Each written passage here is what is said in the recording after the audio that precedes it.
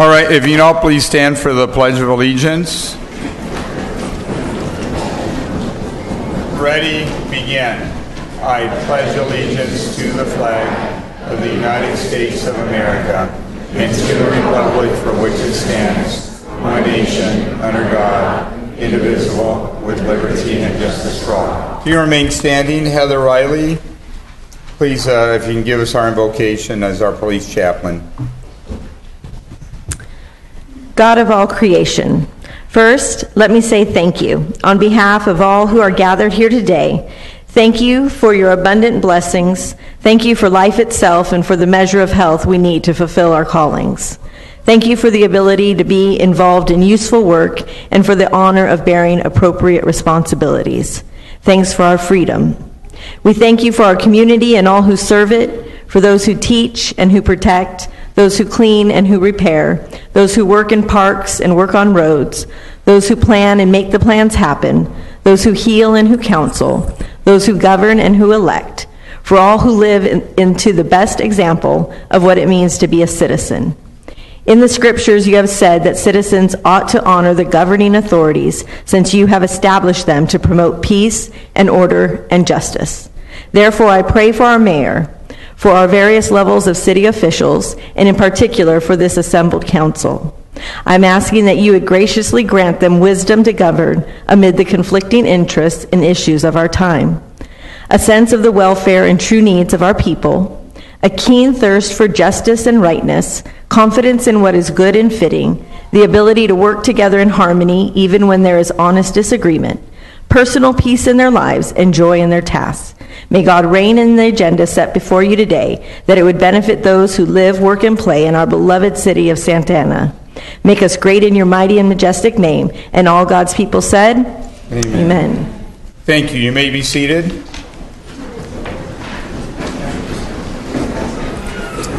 I'm going to call on Mayor Pro Tem Martinez. Oh, he's here. Okay, great. Thank you.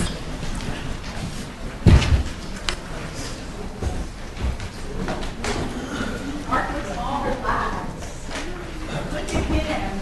Join me, Mark. Good evening, ladies and gentlemen. It's a great honor. This evening, I'm actually doing a proclamation. Mark Lawrence, who worked assistant to the city manager and actually helped with council services in my 11 years, but has had a long career here in the city of Santa Ana. So after 24 years of service, Mark Lawrence retired from the city of Santa Ana on July 5th. He first started in the city as in the public works agency, and it was great to hear the story at his retirement party, how he was late and how he's late here again. Some things never change, Mark. And then was promoted to the city manager's office, where he worked for 16 years. And I shared my story at his retirement party and how I first met Mark. I was a Parks and Rec commissioner for the city before I got elected to the Santa Ana City Council. And I always saw Mark, either getting his shoes shined with candy or at the Italian restaurant. And everyone would always want to speak to him. He was always shaking hands. I was like, man, who is this dude? And certain enough, lo and behold, he's assistant, to the city manager and really providing council services to the city council. Essentially, when the residents would give us a call or send us an email, guess who would we give that information to help us deal with those issues? Mark Lawrence. So he's the guy that has made us look wonderful for all these years. And I could, testify beyond just our assistants up there at City Hall, who he was responsible for. But he did some amazing things. And what I can tell you is that he was able to work with the staff. And that is important because a lot of times the residents in the business community think that we just can call our public works director or call, our police chief or our parks and rec director and, hey, go do this. We actually have a process. We actually have to go through the city manager's office and then go through Mark and then, get some of those issues that come before this city council address. And so he essentially has been that person for us and specifically on a lot of our special projects for the city council. So it's been an honor, Mark, working with you directly to help,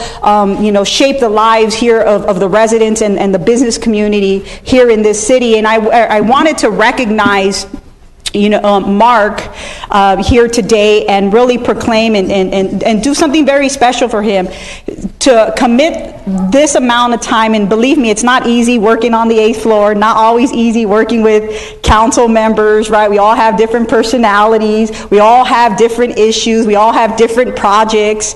But to be able to navigate not only through the 8th floor, but also navigate through the various departments. That's not easy. I know we work with Julie now, and certainly Julie could attest, and Jorge. It's a daunting task at times. For us, it's real easy to send an email. Hey, Julie, I need you to take care of this, or hey, Miss City Manager, can you please, do X, Y, and Z, and then we kind of get out of the way, and then they then have to move forward with the work. So it's not as easy as I'm saying it. And so thank you, Mark, for your dedication, not only to the city manager's office and the staff up there, but to the city council and more importantly to the residents of this community who definitely have respected you over all these years, and also the business community.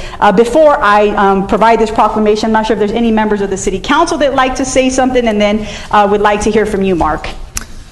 Well, I wanted to say something. I wanted to thank you, Mayor Pro Tem, for doing this for Mark. And, we could probably designate this month as Mark Lawrence Month, and we could probably erect a statue to him, and that still wouldn't be enough, right? Mark's been around the city for so long, and he's somebody who came up through the organization. And I had the blessing of knowing Mark before I came on the city council, and I knew his brother, who was on the bankruptcy circuit with me as young attorneys. But Mark is just probably one of the most quality people that this organization's ever, brought through. And Mark always had a kind word for everybody. He treated everybody the same, and that was probably one of his best assets, which was, he would deal with people who had very large businesses in town, very large developments, and he dealt with residents who were very humble and maybe monolingual Spanish speakers, but Mark was the same way with everybody. And so I don't remember anybody ever saying a bad thing about Mark, and by the looks of him, he's, retirement's treating him pretty well. I thought maybe he was going to come back in a suit and say, well, look, will you guys take me back? But he looks way too relaxed, man. So, but I just wanted to thank him. And one thing, I'm not going to embarrass you much longer. And even though he went to SC, that's okay. We'll forgive him for that. But Mark, when he would, if you saw his desk, he had a huge desk, and he'd have papers all over the desk, and you could barely see the wood because he'd have stacks of, different items that he was working on for constituents.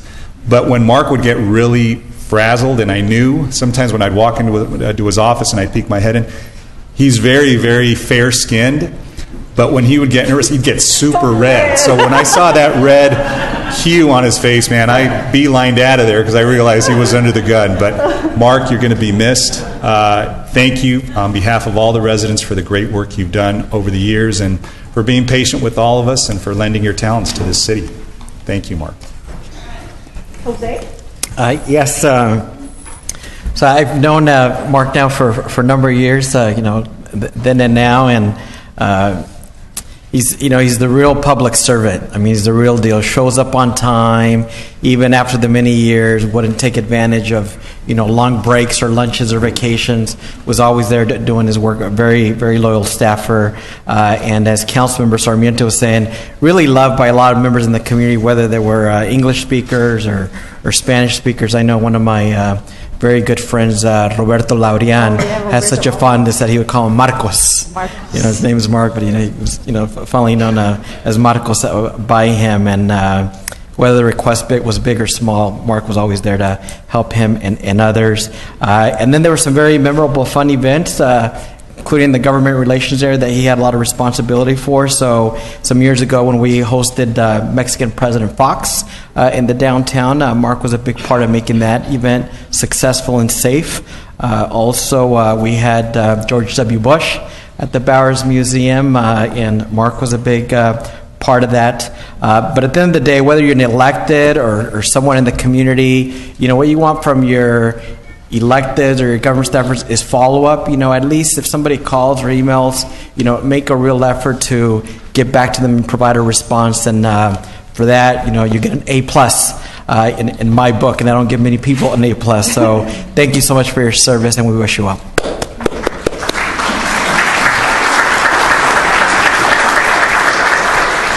Mark, you're in a class all by yourself. You are gold. I've told you that many times.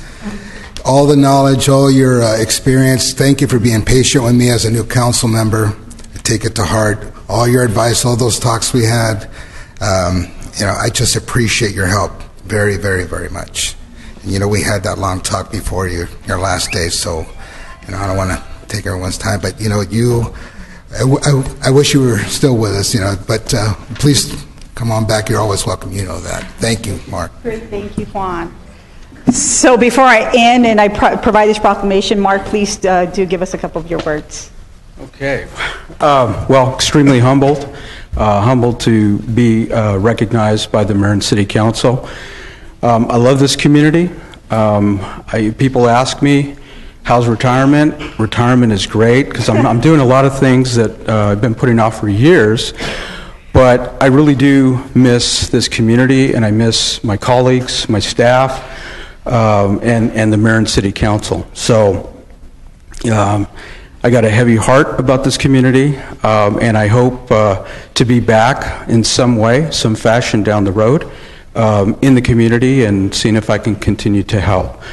I just really want to thank the Mayor and the City Council from the bottom of my heart for all their support over the years, and of course Mayor Pro Tem Martinez, Councilmember Solorio, Councilmember Villegas, Benavides, of course Councilmember Sarmiento and Councilmember Tinajero, who have all been wonderful to work for. And I just want to congratulate them for their vision and their leadership, because it's a tough job what they have. And so I just want to recognize all of you. And I want to recognize the city staff for helping me be successful. And last but not least, my colleagues, the executive managers, the executive management team, city manager, city attorney, city clerk, and Jorge Garcia and Julie Castro and the other fine folks on the in the city manager's office. So with that, I just thank you. Great. Thanks, Mark. And let's give him a round of applause. Yeah.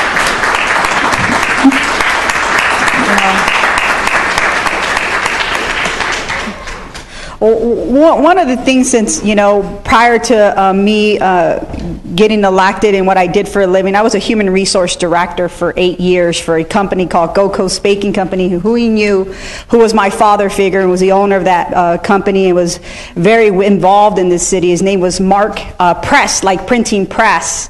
And, as I look back and I think of, at 21 being an HR director for a major company here in the city of Santa Ana, and realizing that what's important is its people. I always tell folks that, yes, buildings are beautiful and they're great, but what makes cities beautiful, what makes cities thrive, it's its people. Not only our residents, but the employees in this city.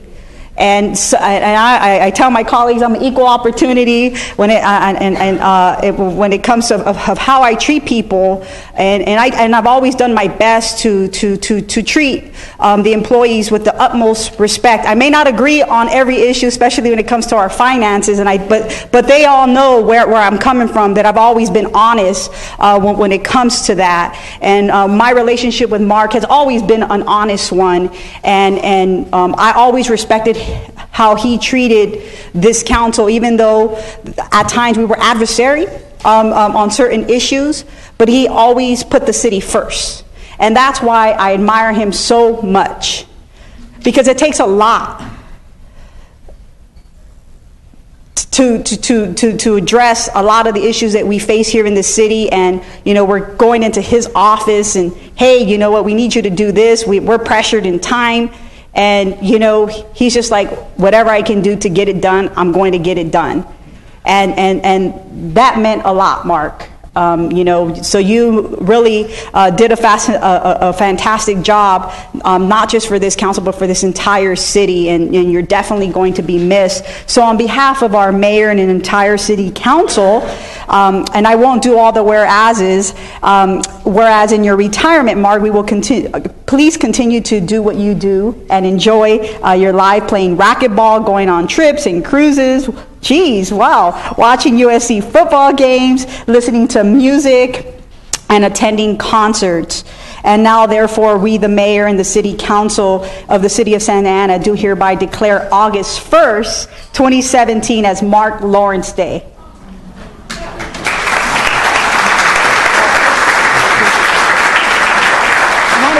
You guys want to come back?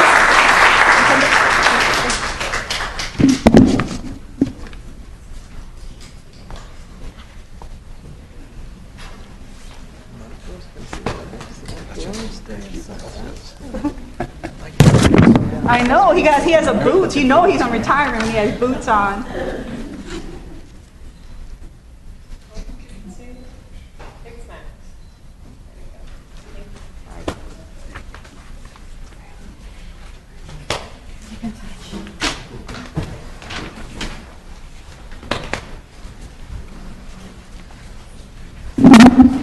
A lot of hugs. Come back, Mark. Every August 1st. Every August 1st, you got to come back and volunteer. Every August 1st, we'll see you back here. I see my friends from Cal Optima. If you can all come up. I know I see a variety of you. So please come forward. We all know that many things are important in our lives, but obviously our health comes first. We got to take care of ourselves, and we got to take care of our children and loved ones. And we are blessed in California to have a very good healthcare system. At the federal level, that discussion is struggling a little bit, but here in California, we're keeping it strong. And in California, for folks that are low income, we have something called Medi-Cal. But here in Orange County, we really have branded that under the umbrella of Cal Optima. And so Cal Optima is, a healthcare plan and has a variety of services that's to great benefit of our community. And so I know when I recently saw Magnolia Moreno doing outreach in the community, and I see him everywhere, I thought, well, there's something different with Cal Optima, especially here in Santa Ana and the Latino community. And she told me about it, so I thought, I'm going to bring you all back and recognize you. So let me inform the audience and our watchers at home about this. So Cal Optima, like I said, is California's Medi-Cal system. It's a community-based health plan serving low-income residents here in Orange County. We serve here in Orange County through Cal Optima 800,000 residents, including 141,488 who reside in the city of Santa Ana, which is approximately 43% of the city's population. So 43% of the city's population is in the Cal Optima system. So it's significant, and so a lot of our families, get their health care through CalOptima. So it's very important, and the relationship is very important. Countywide, the Latino population comprises approximately 30% of CalOptima's total membership. And as part of their overall mission, they aim to provide members with access to quality healthcare services, which include materials translated into 7 different languages, and interpreter services for both customer service as well as accompaniment to appointments. In 2016, which is really why we're here, because I noticed it, CalOptima's Community Relations Department launched an initiative to identify, establish, and strengthen relationships between CalOptima and organizations serving the Latino community, including through the following efforts. Number 1, enhance communication efforts in the Latino community through projects aimed at capturing human interest stories, creation of an infographic on how individuals can access healthcare benefits, CalOptima presentations in the Latino community. Number 2, monthly cafecito meetings attended by community-based organizations that provide programs and services in the community. And third, increased participation in community events serving the Latino community, thereby building capacity in the community. And again, they've been very much noticed. We have 2 individuals here from CalOptima today. They're Public Affairs Manager and Community Relations, Tiffany Camuno, as well as Magnolia Moreno. She goes by Maggie as well, and she also used to serve us in the state senate as well. You'll see, including the agenda today and a discussion later in the meeting, there's a lot of dialogue about the leadership of CalOptima, especially at the board level and its interactions with the Board of Supervisors, and we're going to be discussing that. Thanks to Councilmember Sarmiento wanting to discuss this with us today. But what happens at the board level, really is different. That's what's happening at the staff level, and the staff is doing a great job. Again, already through their efforts, they're benefiting 43% of our community in Santa Ana, so it's an amazing amount. And so on behalf of the mayor and city council, we thank them and give them a big round of applause. And a few words, please. On behalf of CalOptima, I want to express my gratitude for this recognition.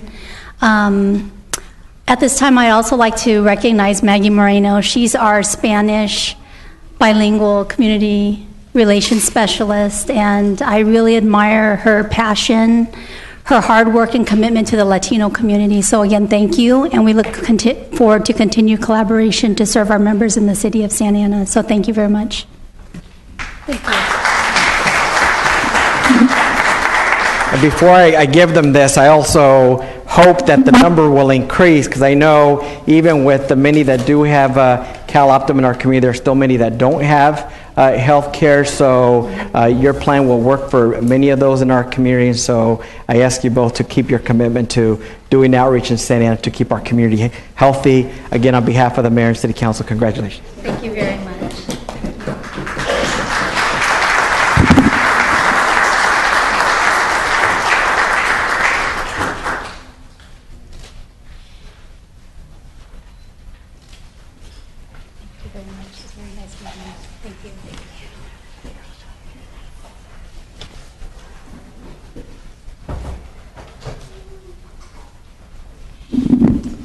I think many folks here know, because most of you are very community-oriented, Santa Ana has a long tradition through this program called Celebrate Santa Ana, where we bring out a lot of programs that we're doing in our community. We recognize a lot of leaders, and in June, we held that event at the Heritage Museum of Orange County, and I was very impressed with the quality of the leaders that we had there with us being recognized. At that event, I was joined by Mayor Pro Tem Martinez and Councilmember Benavides, and I thought, for those that could come, we'd love to recognize them here at our council meeting as well. This year, there were 12 community building awards that were presented, and we have certificates for all of them. I'm not sure if they all are here, but I would like to have them come up. Carlos Aguilar, artist for Among Heroes mural. So come on up. Peter Chang, Child Creativity Lab. Corporal Gonzalo Garcia with the Santa Ana Police Department. Captain Stephen Horner, Orange County Fire Authority. Dr. Susie Lopez Guerra with the Santa Ana Unified School District. Mario Morales with the Southeast Victory Outreach Peace and Unity Group. Patty Perales Huerta Mesa with Padres Unidos. And a fan club. Wow, very good. From Immaculate Heart of Mary, Father Edward Podgan, the Santa Ana Healthy Neighborhoods Alliance leaders, and I do see a rep from them as well, from El Centro Cultural de Mexico, especially Radio Santana, Luis Sarmiento, from our very loved Taller San Jose and Hope Builders, Shauna Smith. I know I saw her here early. Maybe she's still here or not. Okay, you're right behind me. Okay, so you always plan ahead. And then Rose Wolfram with the Illumination Foundation Children's Resource Center. Let's give them all a big round of applause.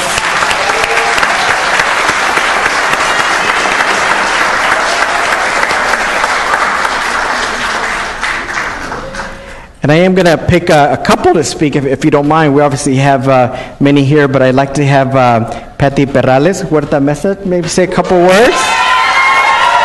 Right? And then we'll have Shauna Smith also. On behalf of Padres Unidos, I'd like to thank the very Honorable Mayor Pulido and the council members for this great honor. Also, I'd like to say thank you to my mom, who happens to be the executive director for Padres Unidos, who's also here, and she's my hero, my inspiration, my role model. She's actually dedicated most of her life to walking alongside families in Santa Ana. So more importantly, I'd like to ask all the families that are here that are from Padres Unidos, the kids, the moms, the sisters, the parents, the teachers, all of you guys, please stand up, because this is for you guys. Thank you.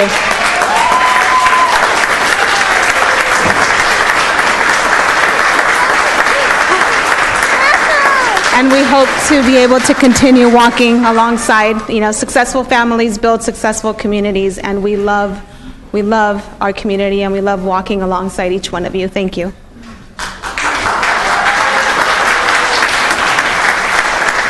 So thank you so much, Councilmember Solorio, for this honor. And it's really been my privilege and the privilege of Taller San Jose Hope Builders for the last 22 years to work with the young adults in our community to help them plug into their into workforce opportunities and to advance themselves, their young lives, and their family. And we're proud to do that in the city of Santa Ana. And so really on behalf of all the staff and the students at Taller San Jose Hope Builders, we thank you for this.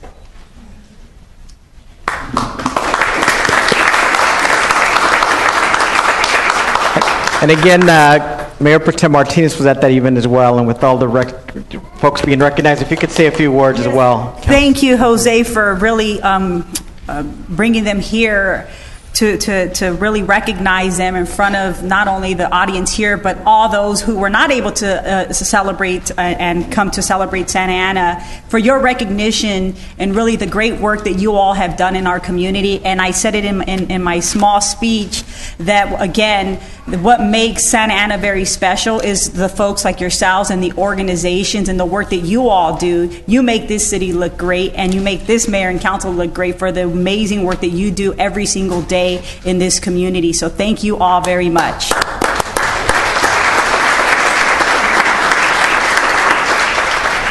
Carlos Aguilar.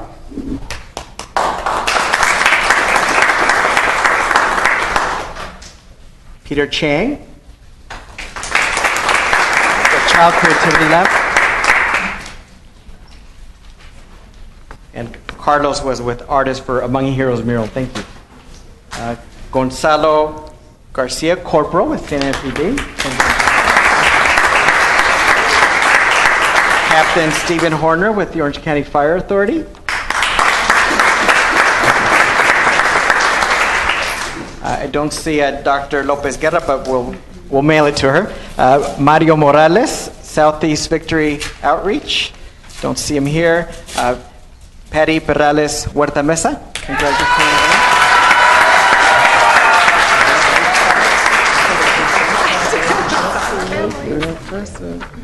I don't think I see Father Edward. We'll get it to him as well.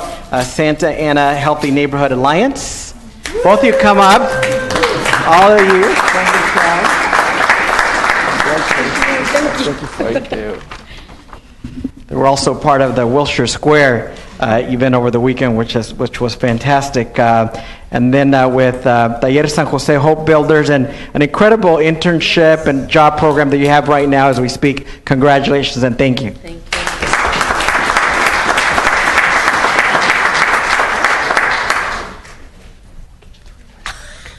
And from the Illumination Foundation, Children's Resource Center, Rose Wolfram. Congratulations. I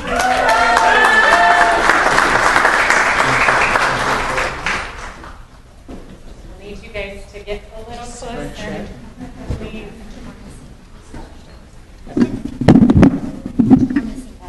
Oh, tomorrow, you know, mention Luis Sarmiento. Oh, chance that you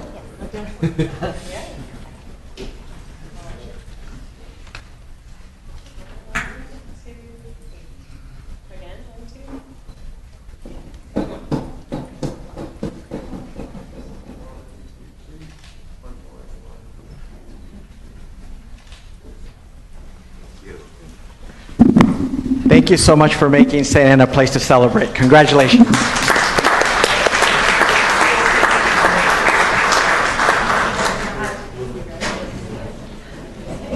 Now we're going to hear from Councilmember Villegas and Maria Fierro. Are you here? Or Kedrith Dilly? Please come on down.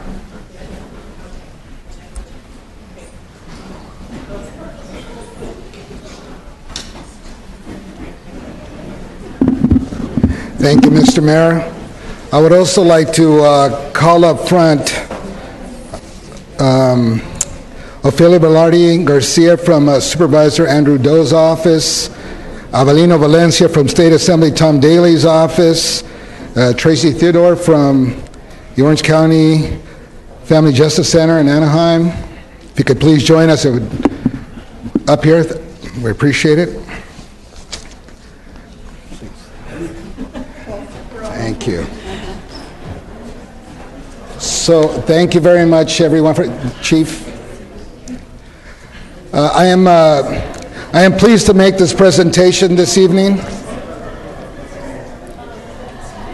on a matter that is of great public importance to me and of great concern: the issue of domestic violence that affects many people here in our communities. Too many people, too many children, and many families experience violence in their home. And it is also one of the most dangerous calls that our police officers respond to. A lot of people get injured. A lot of people, there's a lot of death involved sometimes. It's unfortunate for me to report. And so there's a lot of cities that are already addressing this issue.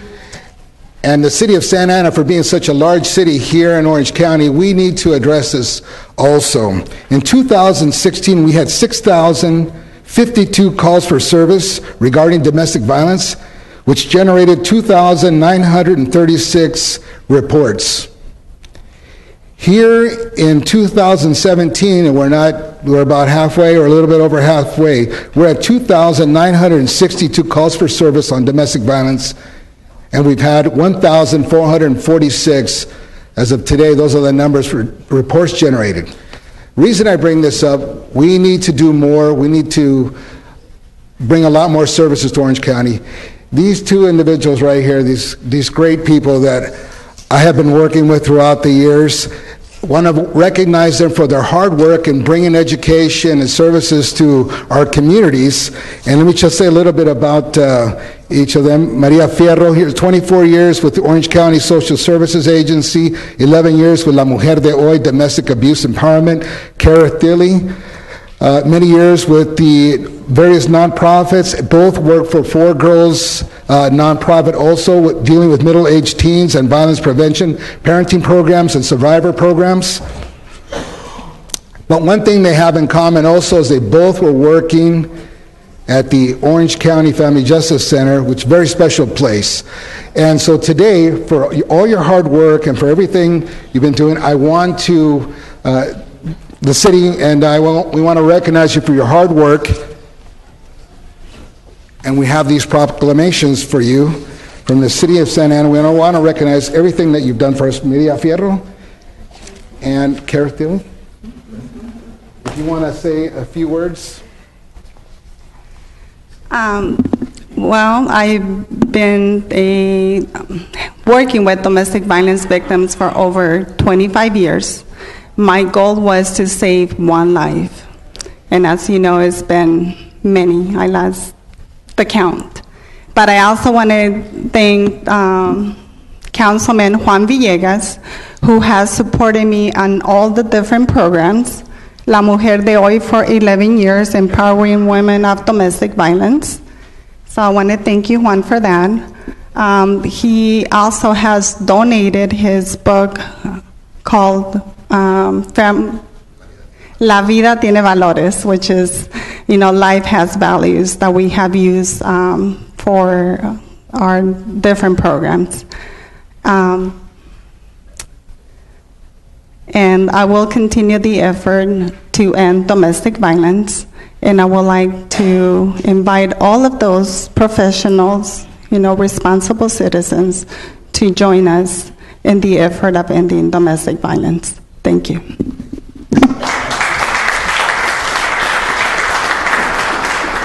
Thank you so much. I do want to recognize City Council Member Juan Villegas for this effort and for everybody in the city to really come forward and break the cycle of violence. It sounds so easy, and yet it is so difficult. What we saw so much in family violence is that it is family. It's the violence that gets passed down from generation to generation. And so here what we want to do in Santa Ana is what we've done in Anaheim and in other parts of Orange County, and it's break that cycle. So thank you so much for your leadership, and thanks to the entire City Council for their leadership and recognition as well. Thank you.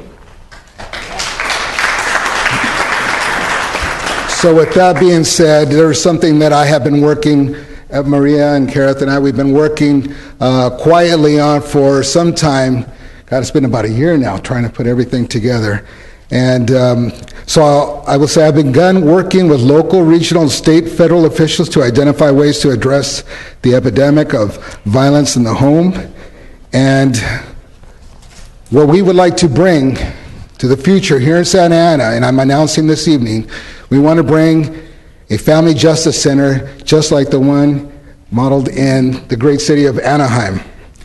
It is a location where people, where victims can go and feel safe with and have confidential work done. They can have their resources brought to them. In other words, it's a one-stop service center where they can have all this brought to them, because those victims are in a very difficult situation, and it's very, very hard for them to go out and travel and just even try to come up with a plan to leave those kinds of relationships so they can have a safer home. If you would like to come forward, Trace, and tell us a brief on the Family Justice Center in Anaheim. Absolutely. Thank you. Sure. So the Orange County Family Justice Center, located in Anaheim, is a collaboration of 17 government agencies and nonprofits that provide many of the resources that victims of family violence need. So prior to this type of collaboration, and like in this city and in many cities, victims of family violence have to go to various different locations to get all of the various services that they might need. For example, they might need a temporary restraining order, so they would have to go to the courthouse, or they may need to go to a shelter to find a place to live, or they may need to go to CalWorks to get their services. At the Family Justice Center, all of the resources are under one roof, so they can come to the center, be met by a victim advocate who will do a needs and a danger assessment and bring the various resources to those survivors in one place. So it's much easier for them to get the services that they need to get out of the dangerous situation. So certainly every community would benefit from a Family Justice Center, and no two better ladies to lead the effort than these two. So thank you very much for your efforts. Thank you, Ms. Theodore. We appreciate it. You know, the City of Anaheim has offered to help us. And the reason that I ask all these departments and officers to, other agencies to come forward, because they are here to support us to make this happen. So we have support at the congressional level, at the state level, from the county, and the police department is going to be heading this. And we look forward to bringing this to Santa in the future. Family Justice Center. Thank you very much. And thank you.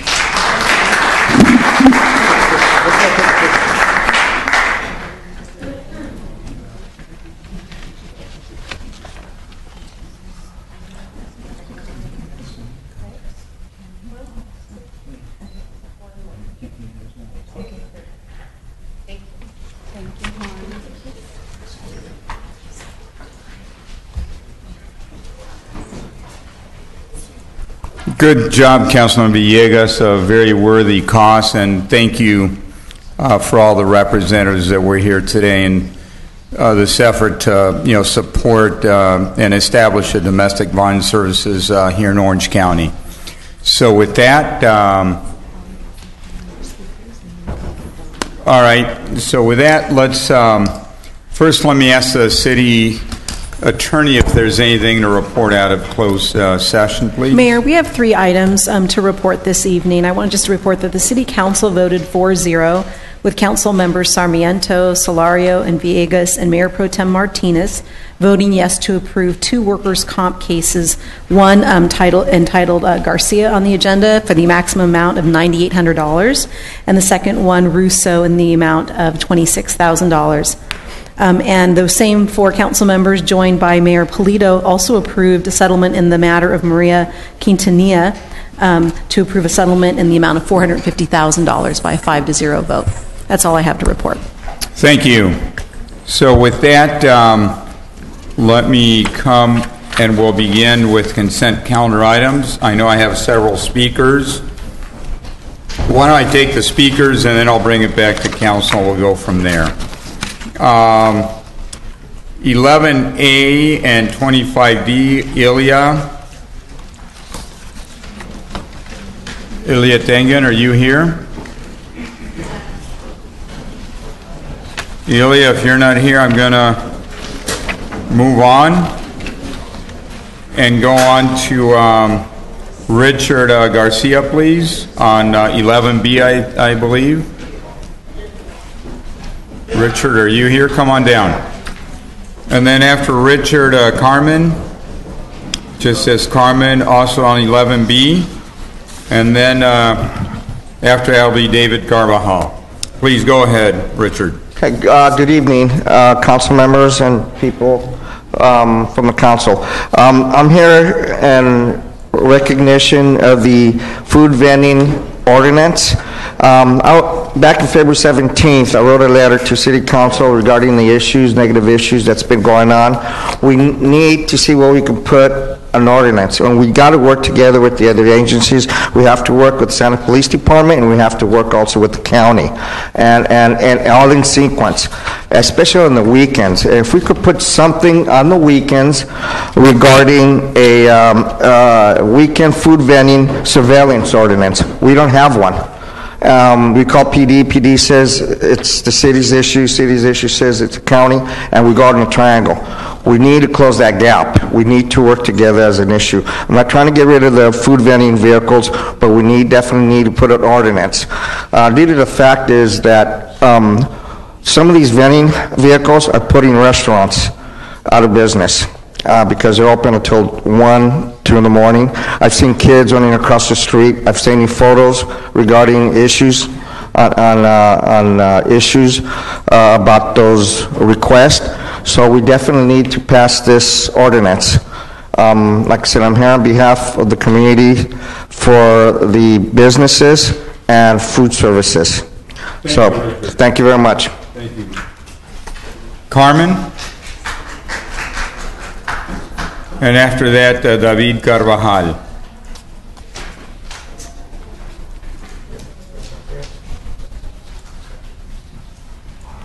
Hello, good afternoon. I am here as a business owner of Santa Ana. I'm also representing our building. And Richard is also helping me to figure out how to handle the situation with the food trucks, because it's becoming a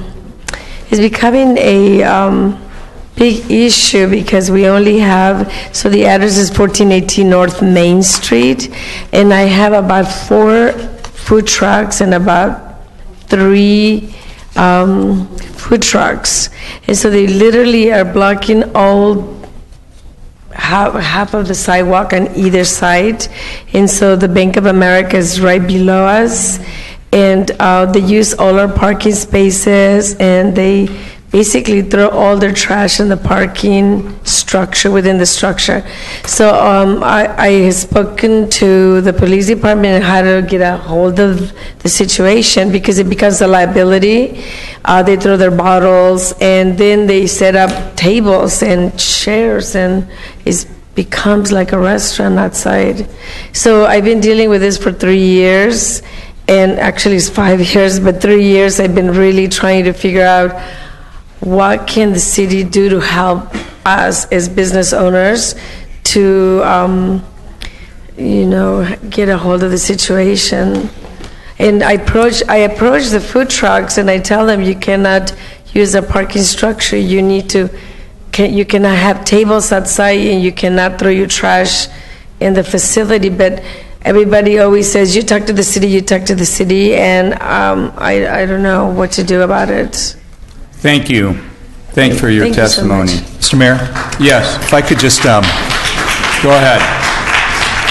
Make a brief comment to the city attorney. I know that at the last meeting we directed that you continue speaking and trying to negotiate some terms with the vendors, and there's different vendor groups out there, and there's council that represented the vendors back in 2006. So as you go through those discussions, Madam City Attorney, if you could also inject this issue that we've heard, and obviously it's a difficult one to tackle because we're talking about right-of-way issues and where the vendors can park, but the proximity to brick and mortar businesses is real sensitive, just like the safety issue, just like the proximity to schools and others. But I think there should be some way that issue is another term that needs to be negotiated with the vendors, just so we don't hurt one business to help another, right? We don't want to see our food vending trucks go away. We want to be able to work out a good, reasonable system, but we also want to protect our brick and mortar that have to deal with rent and other costs that don't fall to the mobile vending truck. So if there's some way that we can reconcile those interests, that would be great. Thank you. Thank you for that. Now on item 23A, David Carvajal. Hello. Good evening. I'm here as a resident of Santa Ana tonight to express my opposition to agenda item 23A regarding the improvements to the South Main corridor. I was looking through the staff report, and it doesn't look like there's been an in-depth analysis of the negative impacts this development is going to have on the community of South Main. I think a lot of us can refer back to the Renaissance Plan and think of the very adamant opposition of residents.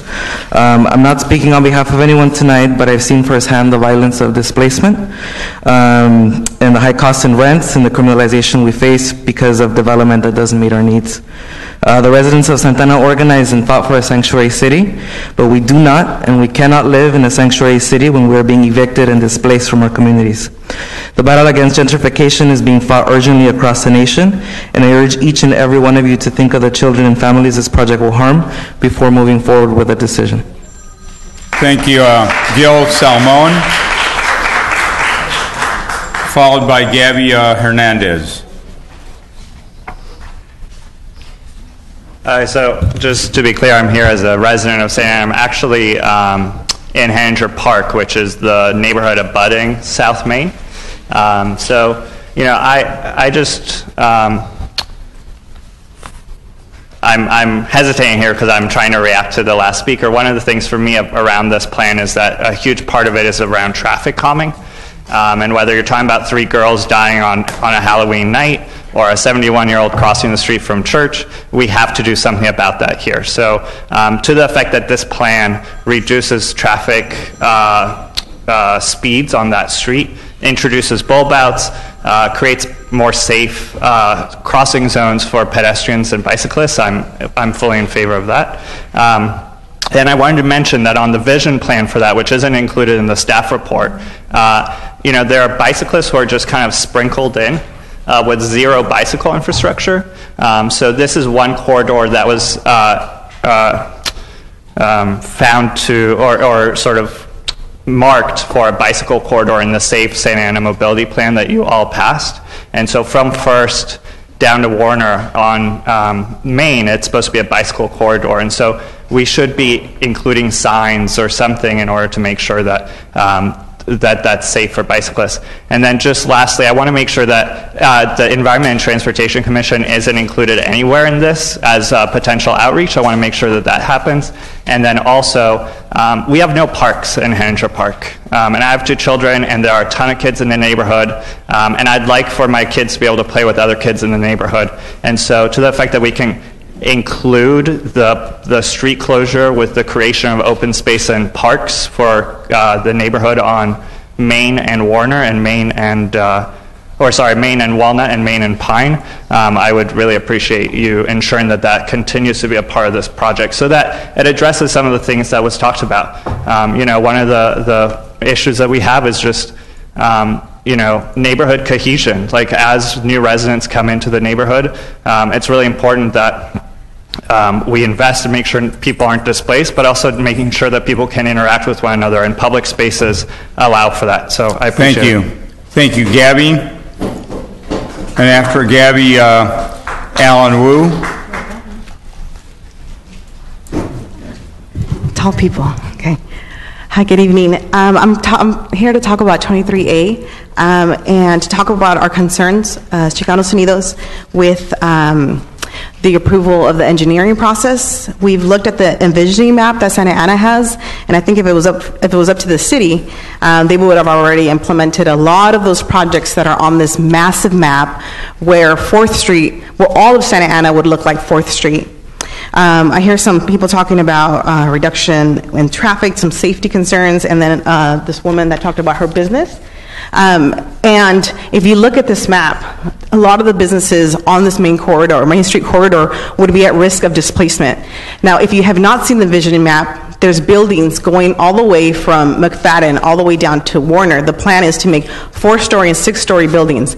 Now, right now, there's single-story buildings, mom and pop shops, and if we start approving these engineering processes, we are really approving now this mass development that will put a lot of these businesses out of business. So when you talk about protecting businesses, ensure how this will affect future businesses. This is your area and also Martinez's area on the Main Street corridor.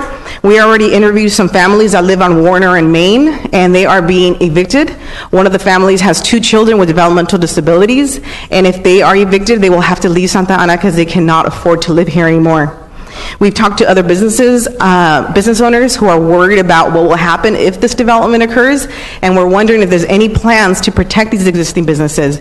Santa Ana cannot promote itself to be in support of local businesses, existing businesses, if there's no protections for them, if the goal is to develop these massive buildings and recruit all these new businesses. I also wanted to say that on August 9th, Mayor Pulido, you will be getting an award or recognizing during your city address the 100 new businesses that you brought in. I hope that you will also address all the businesses that have been pushed out because of all the gentrification that has already happened in Santa Ana. Thank you. Alan? Hi. Mayor Polito and members of council. I'm here to speak on behalf of the Artiche Ballard Neighborhood Association. We want to thank Councilman Villegas for supporting our donation for $1,000. 35 years ago, the Artesia Pilar came together because we had gang problems. We were ravished by redevelopment that was coming down from the Civic Center. So we formed a neighborhood association. The result of that over the years has been that we've been able to contain the gang problem in the community by working with our city official. We've been able to get streets done, alleys and all that. And the neighborhood association is a lot stronger now. And we have allies with other neighborhood associations, and we work together with Connect Council. The donation last year did not go through because it fell through the cracks somewhere with the former official. But we thank you for resurrecting it because we really need that resources for several events that we are going to have. We have a street fair coming up with the black community near Prentice Hall. And it's a community that has been neglected for a long time. And many of the neighborhood leaders that I met, again, were ones that I trained 35 years ago through SANO. And it's important to see that they have a voice again. Then we have the Posada, which is a very important event for our children in the community. We not only walk the neighborhood, but we renew our ties together. And we also hand out toys, which some of the resources from the donation will help. In addition to that, we're working with groups like Alice Rojas, Ryan Smoller, Chris Smith, to repaint and revitalize those murals that really put our neighborhood on the map. And it came out of an incident where there were gang problems in our community shooting. So that's one of the first murals in Santa Ana. And we're going to repaint that. We're going to revitalize it, and we're going to have a celebration again. So all this, the donation will go back to helping the residents engage other residents to work together to solve problems in our community. And it's all been because we have a good working relationship with members of City Council, and we thank you very much for that, and we thank you for your support. And thank you for your good work over the decades, Alan. Thank you. You've been doing this well for a long time. Thank you. So with that, I'm going to bring it back to City Council to consider the consent calendar. Mayor Pro Tem Martinez. I have 11A, 11B, 19D, 19E, 19F, 23A. I'd entertain, is there anybody else? I'd entertain a motion on the balance. So moved. Is there, those in favor, please say aye. Aye. Those opposed, motion carries. Let's go, I think it was 11A. Yes, Mr. Mayor. 11A is an ordinance second reading repealing the reenacting of the municipal code related to water and sewer. And I just had a question just quickly for staff because I did get some phone calls from some residents as it pertains to 11A. If I can just please get an explanation that we could put this on the record. 11A, what is the difference between 11A and 75? And 75A, which is essentially 75 that we will be moving for, is a public hearing resolution establishing and amending the Santa Ana Municipal Code, Chapter 39, water and sewer fees for fiscal year 2017-2018. It's my understanding, and maybe I gave them the wrong information, but we are doing a fee study, and we wanted to look at, before we even move forward, I just wanted to make sure that what we're doing, because it said it in the report, that we are going to still be doing a fee study, but are these water and sewer fees included in the fee study is the question that I have. They will be included in the fee study, but this is changing them from being part of the code is to adopting them by a resolution. So by a simple resolution by the City Council, and how many votes would that need? Is it simple 4 votes? I would think it'd be 4 votes. Charter correct, okay. 4 votes. Okay, great. Thank you very much. Mr. Mayor, I'm going to be a no on this item. All right. So you please. Let me ask, is there a motion on 11A? So moved. I'll go ahead and second. Those in favor, please say aye. Aye. Those opposed, motion carries. One no vote. Please note that, Madam Clerk. Mayor Pro Tem, I'm going to turn item 11B over to you. Thank you, Mr. Mayor. This is also a second reading and repealing the existing provisions that are involving noncompliance with the state code regarding the mobile food vending vehicles. And so, since I am chairing this meeting, waiting for the mayor to exit real quickly here before we begin any discussion. We had a first reading. This is the second reading. Is there any comment at this time from my colleagues on this specific item. I do have comment, and so if there is no comment from my colleagues, I will call for the question, okay, great, thank you. So as a chair, I tried my best not to speak first and allow, the rest of the council to speak. But here on this specific item, I just want to thank some of the folks that have come here to address this issue in regards to their business and also into the neighborhood association as it pertains to, safety, parking issues, and obstructing the public right of way. I know that this is just one part of the issue that we're dealing with here in this ordinance, but I just want to just speak that it is a valid one, what we're doing here in the second reading and wanting to make sure that we are in compliance with the state. But more importantly, I think, this city council has asked our staff for 60 more days to do more outreach, and I'm not sure specifically who the outreach was to. Was it to the business owners, or was it specifically to residents or certain business owners that too, may have some issues that they want to address? So I would just ask the staff, who are you actually outreaching to? There were three things that we were asked to look at, and all of them really would be conversations with the vendors themselves. Mm-hmm. So tonight we have heard from the businesses. We will be back in another 30 days, and so we will also add that into our outreach and talking about what problems they have and how we can address them in the new ordinance. This is repealing the old ordinance. Correct. This evening. The new ordinance that we bring back for the council's deliberation and consideration. Thank you for clarifying that, Ms. City Manager, because I know specifically the council asked to have conversations directly with the vendors and not with others that may have had issues, specifically issues addressing as it pertains to the food produce or food trucks that certain residents and certain businesses within those neighborhoods also are facing issues and would like to be heard as well. And so I think we need a balanced approach. I think you all know my position here, but this city council did support a 60-day continuance, and so what we're doing here today is just again repealing the old one and moving forward with state codes regarding the mobile vending vehicles of Article of Chapter 36 of the Santa Ana Municipal Code. So I'll go ahead and call for the question. Do we have a motion? We have a first by Mr. Solorio, second by Sarmiento. All those in favor? Aye. Aye. Motion carries. Mr. Mayor, you may come in. So as he is coming in, the next item is 19D. And just very quickly, because I've been receiving a lot of emails from certain folks as it pertains to capital improvement projects. And Fred, just if we just could state for the record that we can find, and maybe it's not, but I'm assuming that the CIP report is online. Is that, if it's not online, how can we get that on there? Because I think a lot of constituents and residents are asking when specific projects are going to be completed. Some of them have been in the queue and they haven't seen any progress. Others have said that city staff has decided not to fund those. Those projects are not being funded. They're not moving forward.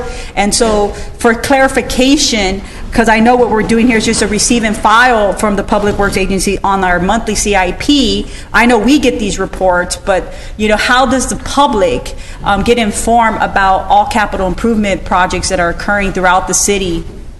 Thank you, Mayor, members of council. Yes, the report is online. Supposed to be. It's updated every month, and it will show updated information on all CIP projects that we have in-house.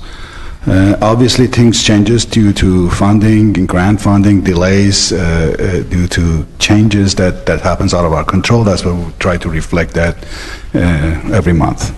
So I would just request, because I think maybe not everyone is able to go online or find it, because our website, sometimes I have difficulty looking for certain documents. And they may not be able to get to that specific document, but how can we do a better job, Ms. City Manager, of how we communicate with the public as it pertains to these infrastructure projects? Because I think whether it's our parks or whether it's a street improvement or other road improvements like bridges that have been in the queue for quite some time, folks will circle back with the council and ask us, well, where are you at? Or they've tabled this off. How can we do a better job in possibly providing to the general public, beyond them going to the website, about some of these projects that are in the pipeline, going to get completed, or are not going to get completed because of funding? I won't have a comprehensive answer this evening. I think it is important to let people know when new projects are starting, maybe when really large projects that we've been talking about in this room or in community meetings get delayed. We've talked a little bit about a newsletter, an online newsletter, and how we might communicate better with our constituents. Might be that would be a regular column in a monthly letter. So not saying any of those things are the actual answer, but all ideas that we have thought about and we'll put more thought into. Yeah, and I just state that because, you know, there's specific residents that are very active and that are communicating with council members, and we're going back and forth with all the 49 staff members and council members in the emails, and maybe other folks in the public will also want this information. So just wanted us to bring that. And then lastly, on SB1, just want to thank you and your staff for putting that together as it pertains to the projects that are going to be coming before us for the funding, which is very important. And then maybe how do we put that out in a newsletter that, you know, with the SB1 funding, these are the projects that the city is proposing to the state to get funded as well. I think not just the council getting that memo, I think the public wants to as well know what those projects are. Sure. And with that, Mr. Mayor, I move the item forward. I'll second the item. Those in favor, please say aye. Aye. Aye. Those opposed, motion carries. And Fred, if you can get me some of that information that Mayor Pro Tem just requested before the state of the city, it might be appropriate to mention some of that. Thank you. So with that, what's next? Next, Mr. Mayor, is 19E, which is also a receive and file for strategic plan. And this is just for the city manager's office. Had a very quick question. As we updated our budget, and I thank you for always putting this report, I didn't see the attachment on the on our system here. As I try to click, so I just want to make 19E. There was no attachment. But just based on this report, based on the approval of this fiscal budget, is there going to be any changes to the strategic planning in the 5-year phase? Are we still going to continue to fund what we committed to, or are there any changes to that 5-year strategic plan as it pertains to the funding that was available? We're not talking about any changes now. We're talking about proceeding as the council's already adopted it. Fantastic, thank you. Mayor Pro Tem, I'd just like to report that the strategic plan is available through the website. So the report is a link that's provided, and the link will be added to the agenda packet at the end of the meeting. Fantastic, thank you very much. Is that a motion? That's a motion to move forward, thank you. Is there a second? Second. Those in favor, please say aye. Aye. Those opposed, motion carries. Next item. Thank you, Mr. Mayor. And I asked to bring this forward, and I'm not sure if my colleagues were able to have the opportunity to read this, but to receive and file in regards to the Arts and Culture Commission annual report. And thank you, Jorge, for doing a great job in articulating all the work that this Art and Culture Commission has done. I asked for this report to come before us because we established this commission about 3 years ago. And yet nothing has come to us. What have they done? I know that we've been approving many grants. They have now a new chair and a vice chair, and they've made changes, and you know they've participated in various other activities and working with the community and moving with arts and culture. But when we first established that, and one of the reasons why I supported it was that we wanted to have a conversation, one, about the placemaking, and I saw that it was on there, and hopefully we continue to move forward with that. But more importantly was the sister cities. That was one of the reasons, and one of the biggest conversations that we had on this dais, that beyond just some of the duties of the basic recommendations of those many grants, these the pilot project of the different outlets of Edison, what they call the utility boxes, and that we wanted to talk about sister cities. And I don't know where we're at. It's 3 years later. I know there was conversations. I had a meeting with the new chair, Pocha Peña, now, and we talked. And I asked her, said, hey, where are we at with this Sister Cities program? That's one of the things that we discussed. We're one of the only few cities in Orange County and even in California that doesn't even have a sister city, especially being a city of our size. And so we had had that conversation with the prior city manager and its staff. And so I would just like to know, where are we with that? It wasn't mentioned in the report, or maybe I bypassed it. I was more looking at the activities that occurred. Maybe it was in there and I overlooked it. But I know there was some initial conversations, but then it just ended. And so because it never came back to the city council, what we were going to do next. Sure. Thank you, Mayor Pro Tem, Mayor, members of the City Council. As far as the Sister Cities program goes, the Commission has had several conversations over the last 3 years on the program, whether it would be through the formal Sister Cities International Group, which the city did pay dues for 2 years ago. Following that action, staff looked at reevaluating the Sister Cities program because there was no criteria set yet. Was it just a cultural exchange? Were we looking at economic development? So in December, a subcommittee was formed in order to further look at the Sister Cities program. Subsequent to that, there has not been much movement. I have met with many of the commissioners in my one-on-one meetings with them to discuss the program and steps moving forward. That is one of the items for movement this year as a discussion item. We can definitely bring an update back to the mayor and city council once we've had some dialogue with the commissioners. But the commission has had various ideas on whether we want a formal program, an informal program, and what that looks like. So we can definitely come back and provide the commission, the city council, some information on that. The reason it wasn't included is it's not an exhaustive list of all of the activities, and because there wasn't a lot of movement last year, we didn't want to highlight that as an achievement or an accomplishment of the commission. It's just something in the future for, because this city council specifically, that was one of the action items for this commission. As you all know, the commission is an advisory to this council, and specifically, we did make and pinpoint that we wanted to address the sister cities, the placemaking. We embarked in an arts culture, an arts master plan that I know they got fulfilled, that was brought back here. The last thing that we want is, now 3 years in the making, is this commission working? Is it not working? Maybe we can hear back and get feedback to making sure that we're investing our dollars appropriately, not just this council just supporting many grants, but then just but we also want to hear from the chairs of each of the commissions, specifically like the Arts and Culture Commission, to get their feedback and how can we be helpful and communicate with one another of how we can move the city forward.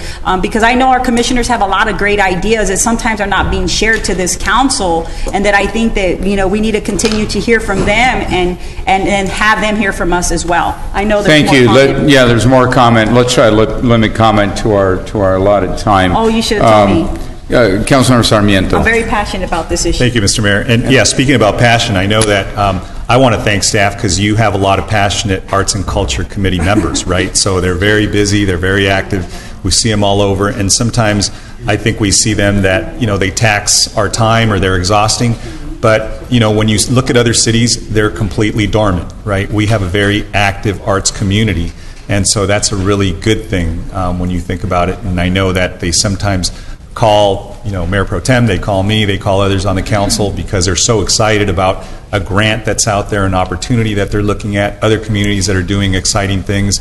And when we chose to extend the committee status to this topic, it was because we placed a high value on arts and culture in our community. So that was a good thing, and I think that any community as diverse as ours, that places such a high value on culture has to have something like this. So to the extent we can deal with some of their requests a little bit better, it is always helpful because these are folks that are taking time out of their busy schedules to devote their skill set to things that are important. On Sister Cities, I know that when I sat down and spoke with a few of the members and with the Mexican Consulate's office, There was talk about Guanajuato, which is a beautiful city, and I think a lot of folks felt strongly about that. One of the things I had asked some of the members in the Mexican consulate to consider is what are the demographics of the city? In other words, what states from Mexico and other countries are the largest in population here in town?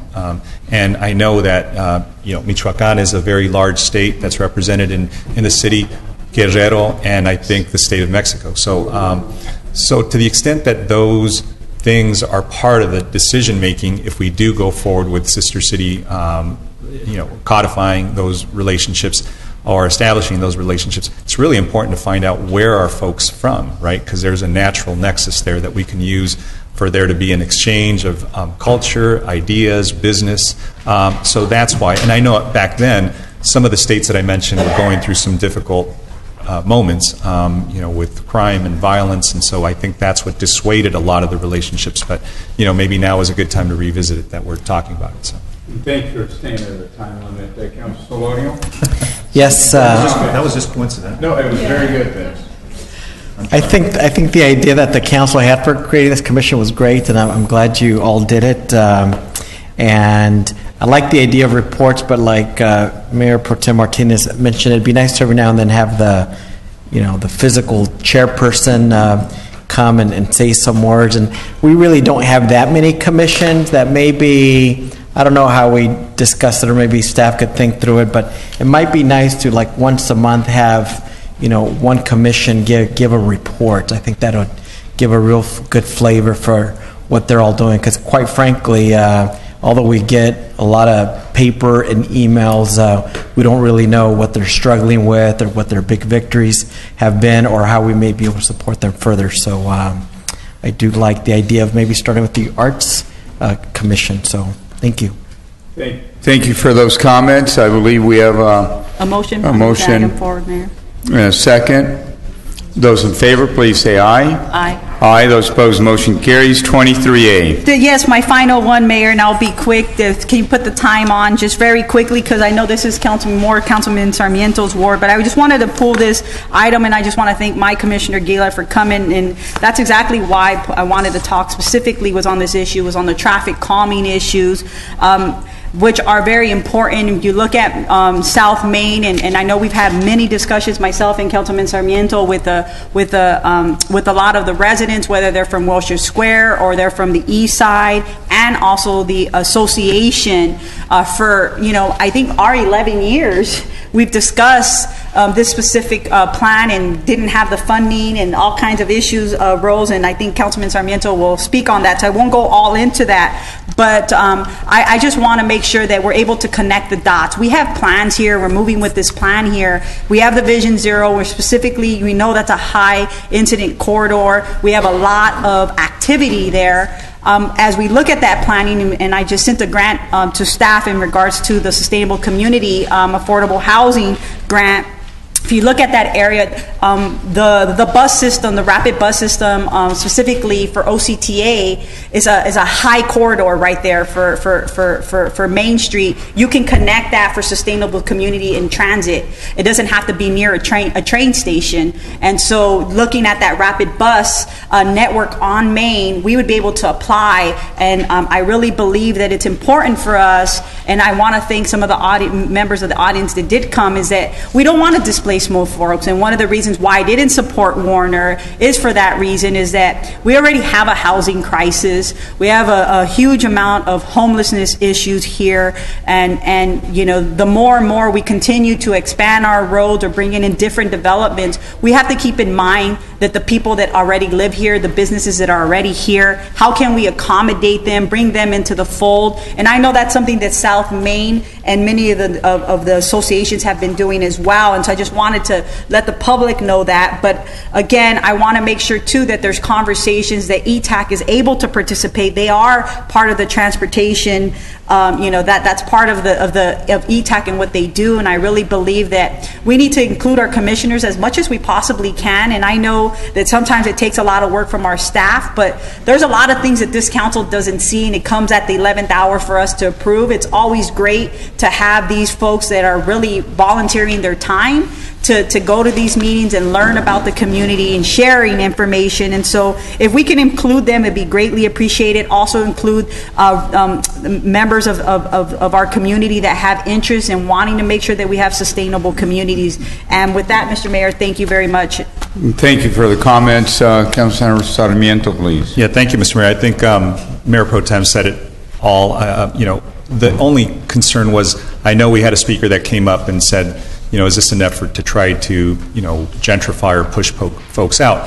Just the contrary. I think one of the reasons and one of the underlying reasons for me, in addition to the good traffic calming efforts, efforts to make it a much safer corridor, because we do have a lot of families that live very close to that corridor, and young kids that cross Main to get to elementary school or or to high school. So we also saw that there was displacement going on 4th Street, right? As the rents became higher, folks couldn't afford to be on 4th Street. Their quinceañera shops had to close. Restaurants, other forms of businesses had to close.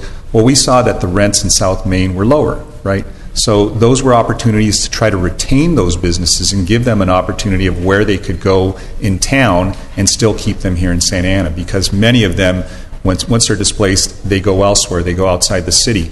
South Main would have been a natural place, as we saw it, as a magnet for them to go ahead and recreate a critical mass of businesses where they can still continue to operate and not have too much of an impact on their clientele.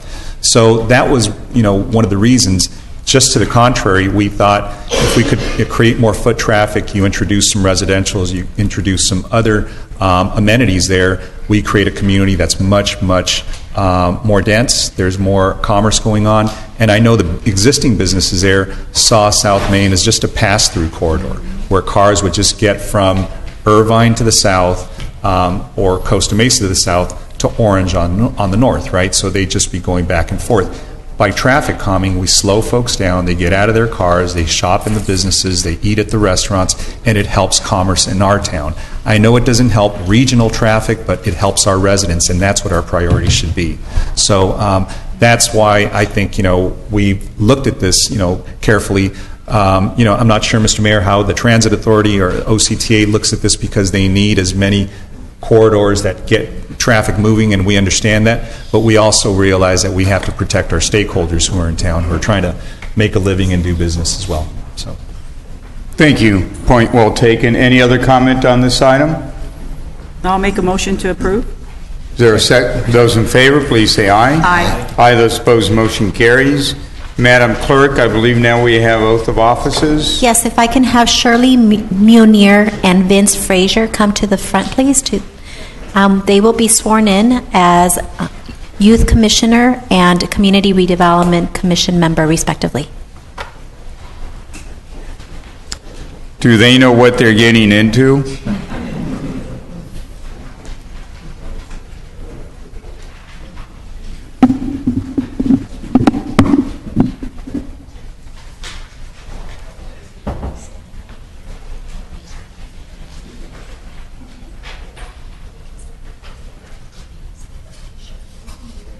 I, Shirley Munier, do solemnly swear to support and defend the Constitution of the United States and the Constitution of the State of California against all enemies, foreign and domestic, that I take this obligation freely without any mental reservation or purpose of evasion, that I will well and faithfully discharge the duties from which I am about to enter. Thank you. Thank you. Congratulations.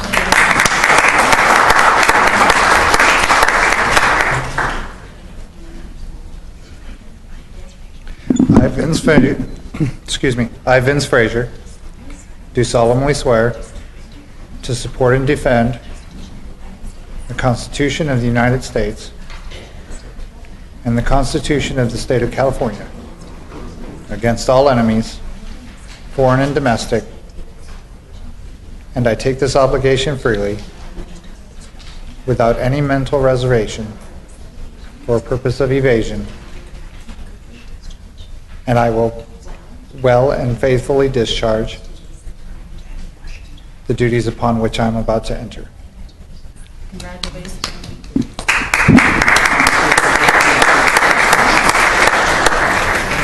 Congratulations to both of you. We look forward to your service, and I'm sure you're going to enjoy your respective commissions. So with that, I want to bring our attention to item 55A. 55B. All right now we're on A. I would entertain a motion. This is a resolution supporting the California Water Fix and California Eco Restore projects. I'll move the item, but I think we have a member of the audience who wishes to say a couple comment about the resolution, Water Fix, if you... Director Barber. Director? Absolutely. Come on down. He's a director for MWD, and so am I, but of course, always good to hear from him. I think he has 3 hats. Is it the Met, MODOC, and one other I hear? Met MODOC and the Yorba Linda Water There we District, go, so I that's do it. quite a bit. So welcome. Thank you, Mr. Mayor, members of the council. I'll make this very quick because if the votes are there, I'll just shut up and go to the back. But I just want to say on behalf of the Municipal Water District of Orange County, we really enjoy up at Met working with Councilmember Martinez. Interim City Manager is Cynthia Kurtz. We work very closely with the 3 cities, Fullerton and Anaheim.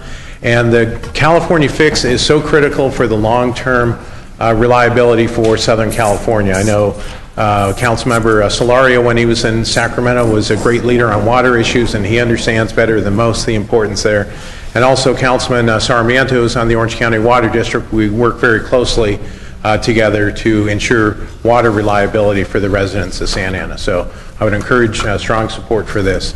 And we will be voting at Met on this in September. And thank you for your leadership on all these different issues that affect so many millions of people. Thank you. Thank you, Brett.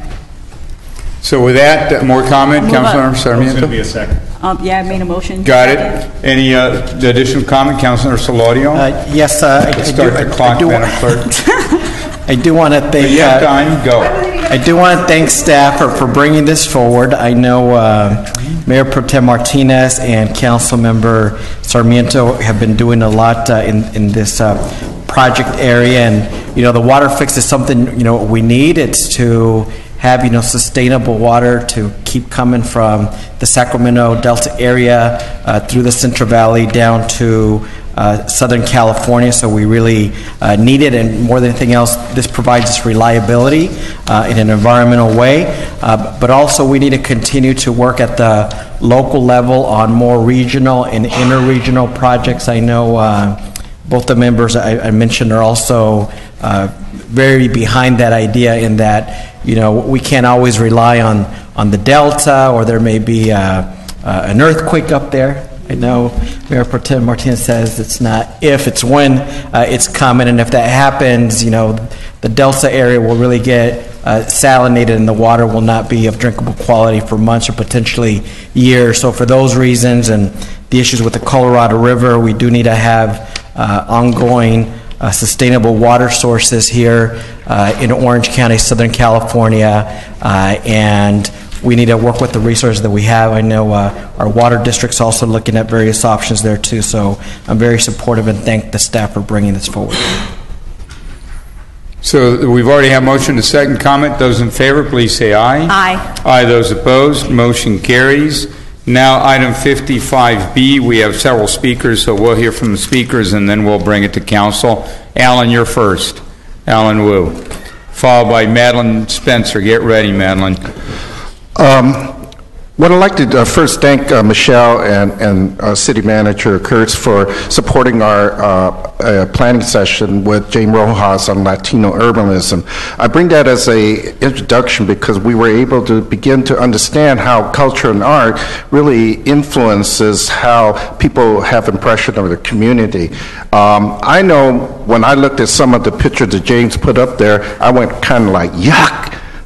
I didn't like wrought iron fences, but I begin to understand why they had that. I begin to understand why people turned their backyard into the front yard. I also begin to understand and remember studies I did on the underground economy, and also the studies I did at Community Action Partnership before I retire on poverty in Santa Ana. And that there's always been a vibrant, and I say vibrant, underground economy of those below the low-income community, and particularly among the immigrant population, that they're not consumer social services because they're not eligible.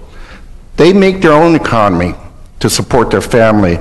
And that's an important notion to understand how people survive in this city are part of the economy and part of the fabric.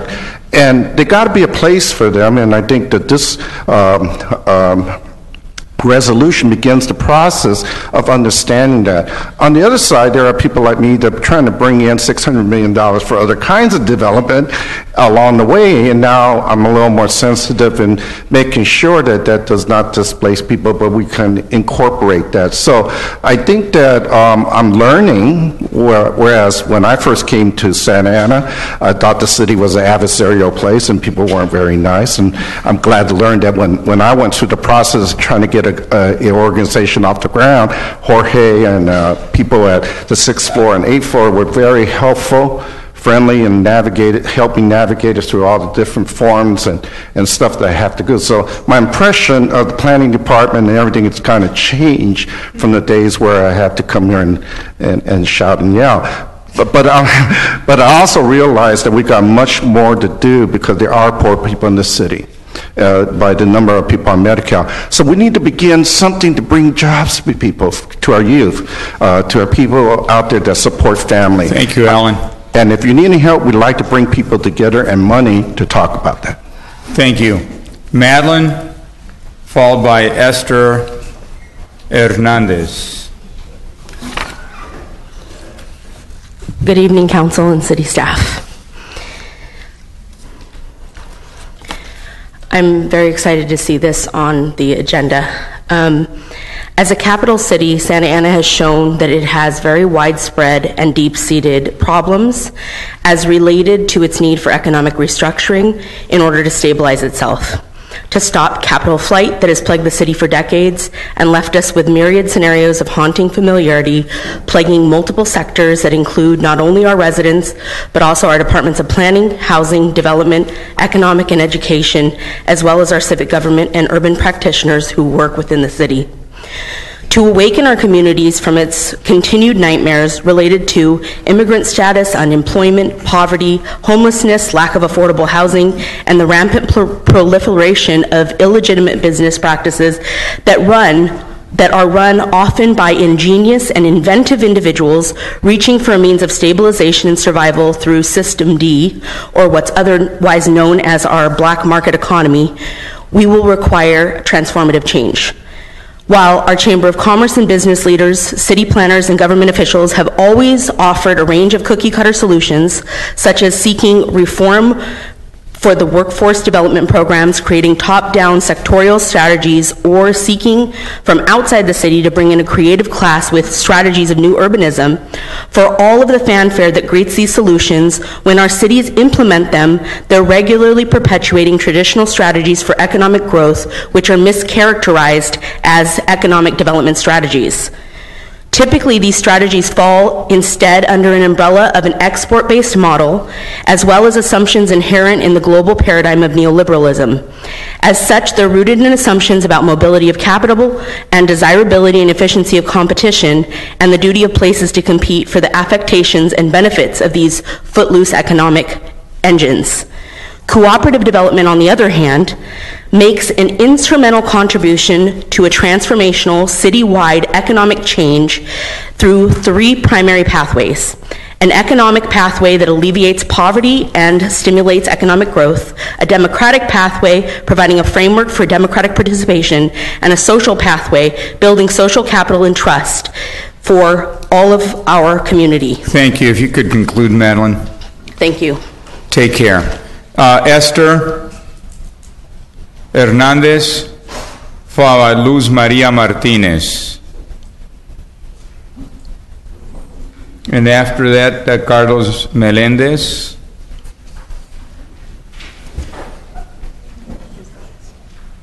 Buenas tardes. Buenas tardes a todos.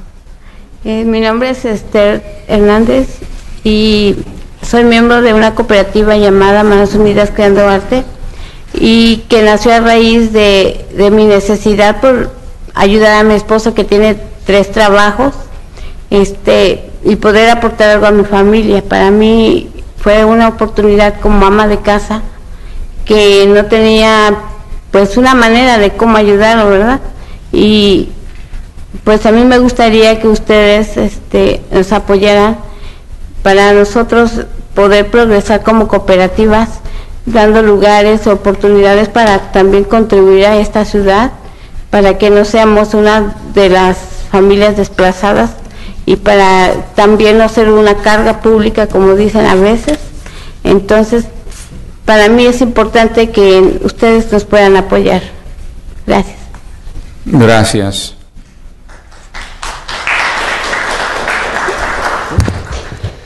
Good evening, my name is Esther Hernandez. I'm with a cooperative, United Moms Creating Art, and we need your help. And I needed to help. This cooperative is important because I needed to help my husband who works 3 jobs and to support the family.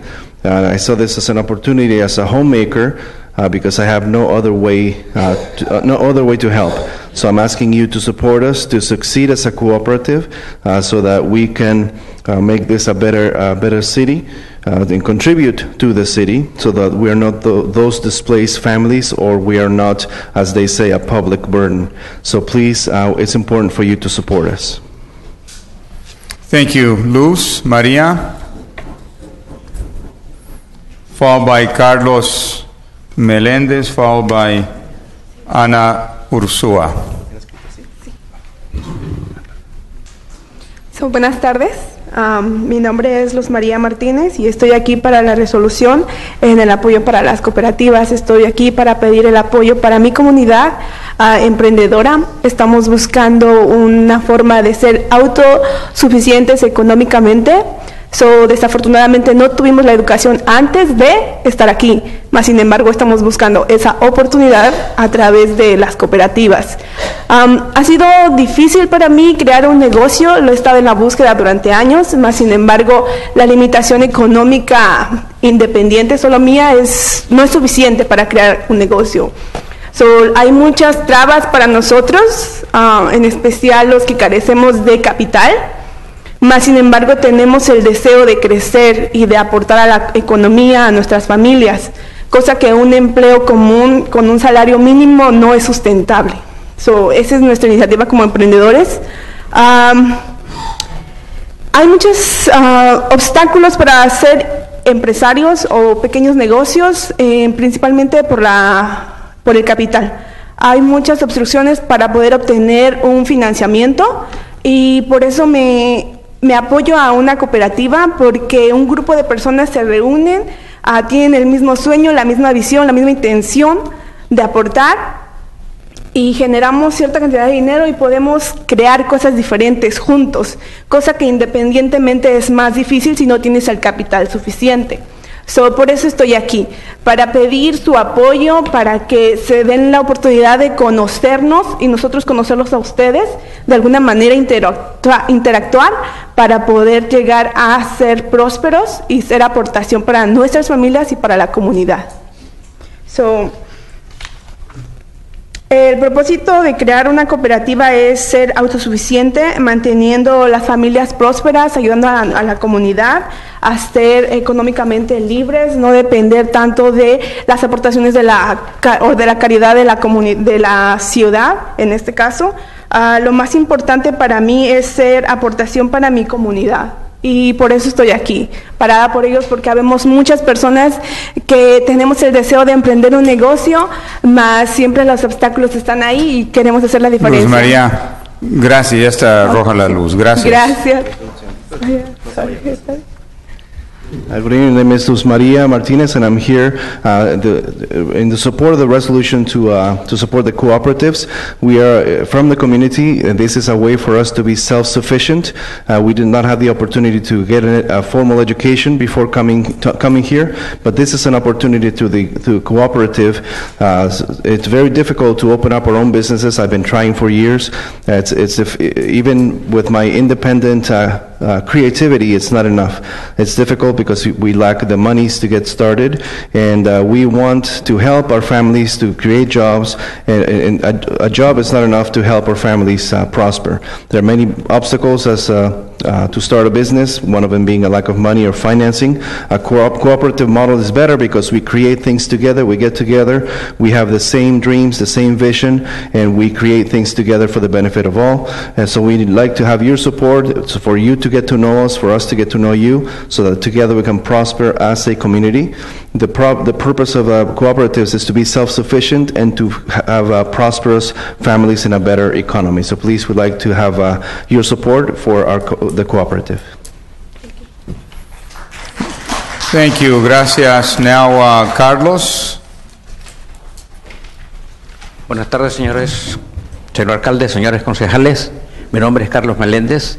Soy miembro de una cooperativa de aquí de Santa Ana también, y vengo a apoyar a mis compañeras que han pasado antes para pedirles también el apoyo de ustedes en esta intención que tenemos de hacer cooperativas, ¿verdad? Personalmente yo pienso que las cooperativas es una forma de poder acceder al comercio, al negocio, ¿verdad? A nivel personal hemos probado algunas veces y no nos ha sido difícil, por lo que dijo la compañera anterior, la falta de capital y la incapacidad que tenemos nosotros algunos de acceder a la banca normal, porque no calificamos por diferentes razones. Entonces hemos visto una puerta abierta en el cooperativismo y estamos pensando utilizarlo y pedirles el apoyo de ustedes, ¿verdad? En días pasados el concejal Solorio ya manifestó su apoyo a la cooperativa de mujeres MUCA, y yo espero que esta noche él materialice también el apoyo al grupo de cooperativas que estamos queriendo formarnos. También entiendo de que la presión económica y social es grande en una ciudad como la nuestra, y que si se nos da la oportunidad de participar en el comercio, en el negocio, eso con el tiempo puede relajar un poco esa presión económica y social, y vamos a tener mejores familias en esta ciudad. Por eso les pido el apoyo y muchas gracias.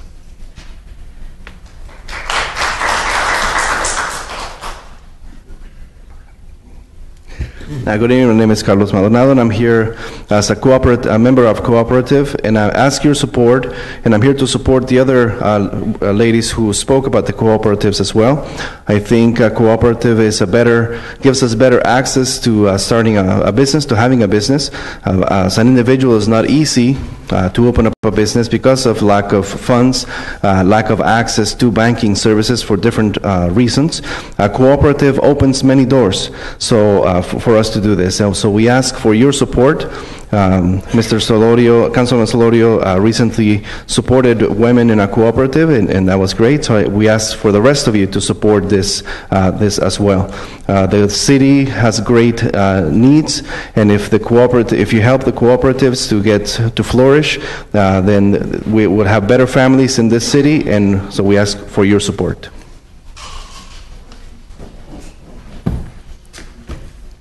Ana, you're next.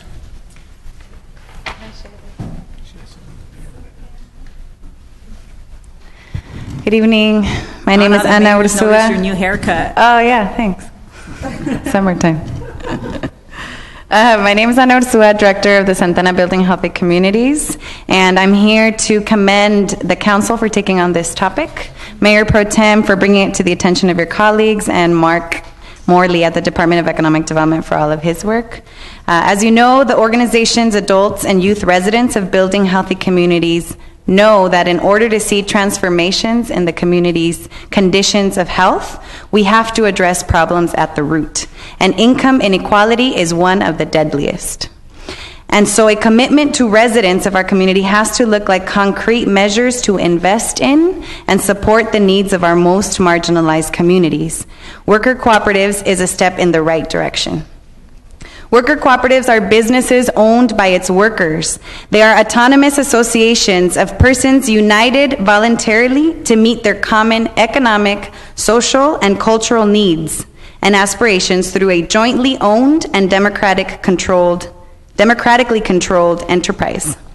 Worker cooperatives support community wealth building by creating long-term, stable jobs, have sustainable practices, and are connected and accountable to their communities. At a worker cooperative, profits, rather than going to distant investors, instead go directly to the workers themselves. As a result, the money stays grounded in the local economy, building community wealth and contributing to our city's economic developments. We understand the numerous benefits of cooperatives, both firsthand and nationwide. We have seen cooperatives are a successful strategy. We are connected to a network of cooperatives nationwide, including the United States Federation of Worker Cooperatives and the Democracy at Work Institute. Locally, we are working with Cielo at the Santa Ana Building Healthy Communities. They are a technical assistance provider supporting the business development of worker cooperatives.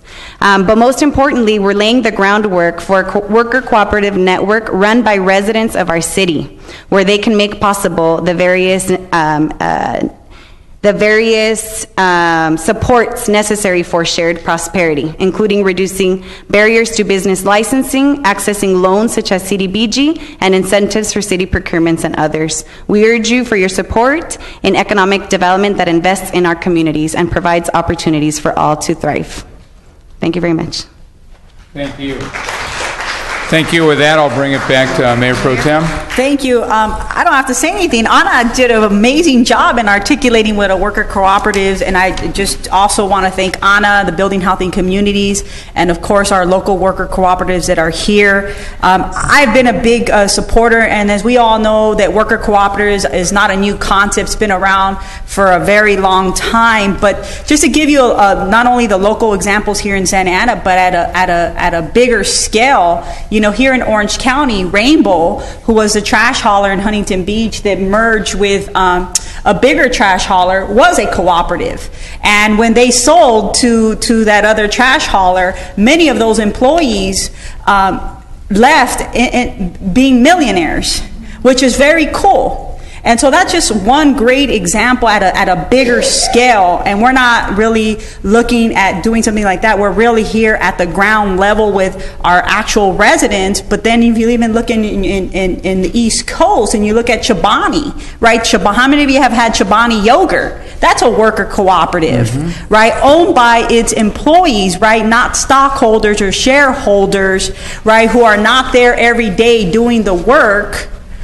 But it's the people making the decisions, and I always tell folks that if you're not at the table, you're going to be on the menu, right? And so it's so important that we have our residents that are willing to move forward towards upward mobility and look at ways to do worker cooperatives so that they can not only invest within their own families and help support their families, but help support our community as the money continues to reinvest here. And so one of the reasons I it's no different than capitalism and small businesses, the system that we have here in place here, but we need to put a system in place that supports and really cultivates, worker cooperatives. We have micro grants that we've contributed to small business of $5,000. Why wouldn't these worker cooperatives be able to participate? So that's just one great example in regards to the procurement process. They would have to be adjusted to making sure that they too would be able to contribute. And this is not subsidizing, worker cooperatives, because I would just say too as well. So we've subsidized the Chamber of Commerce, we subsidize these small businesses like Downtown Inc.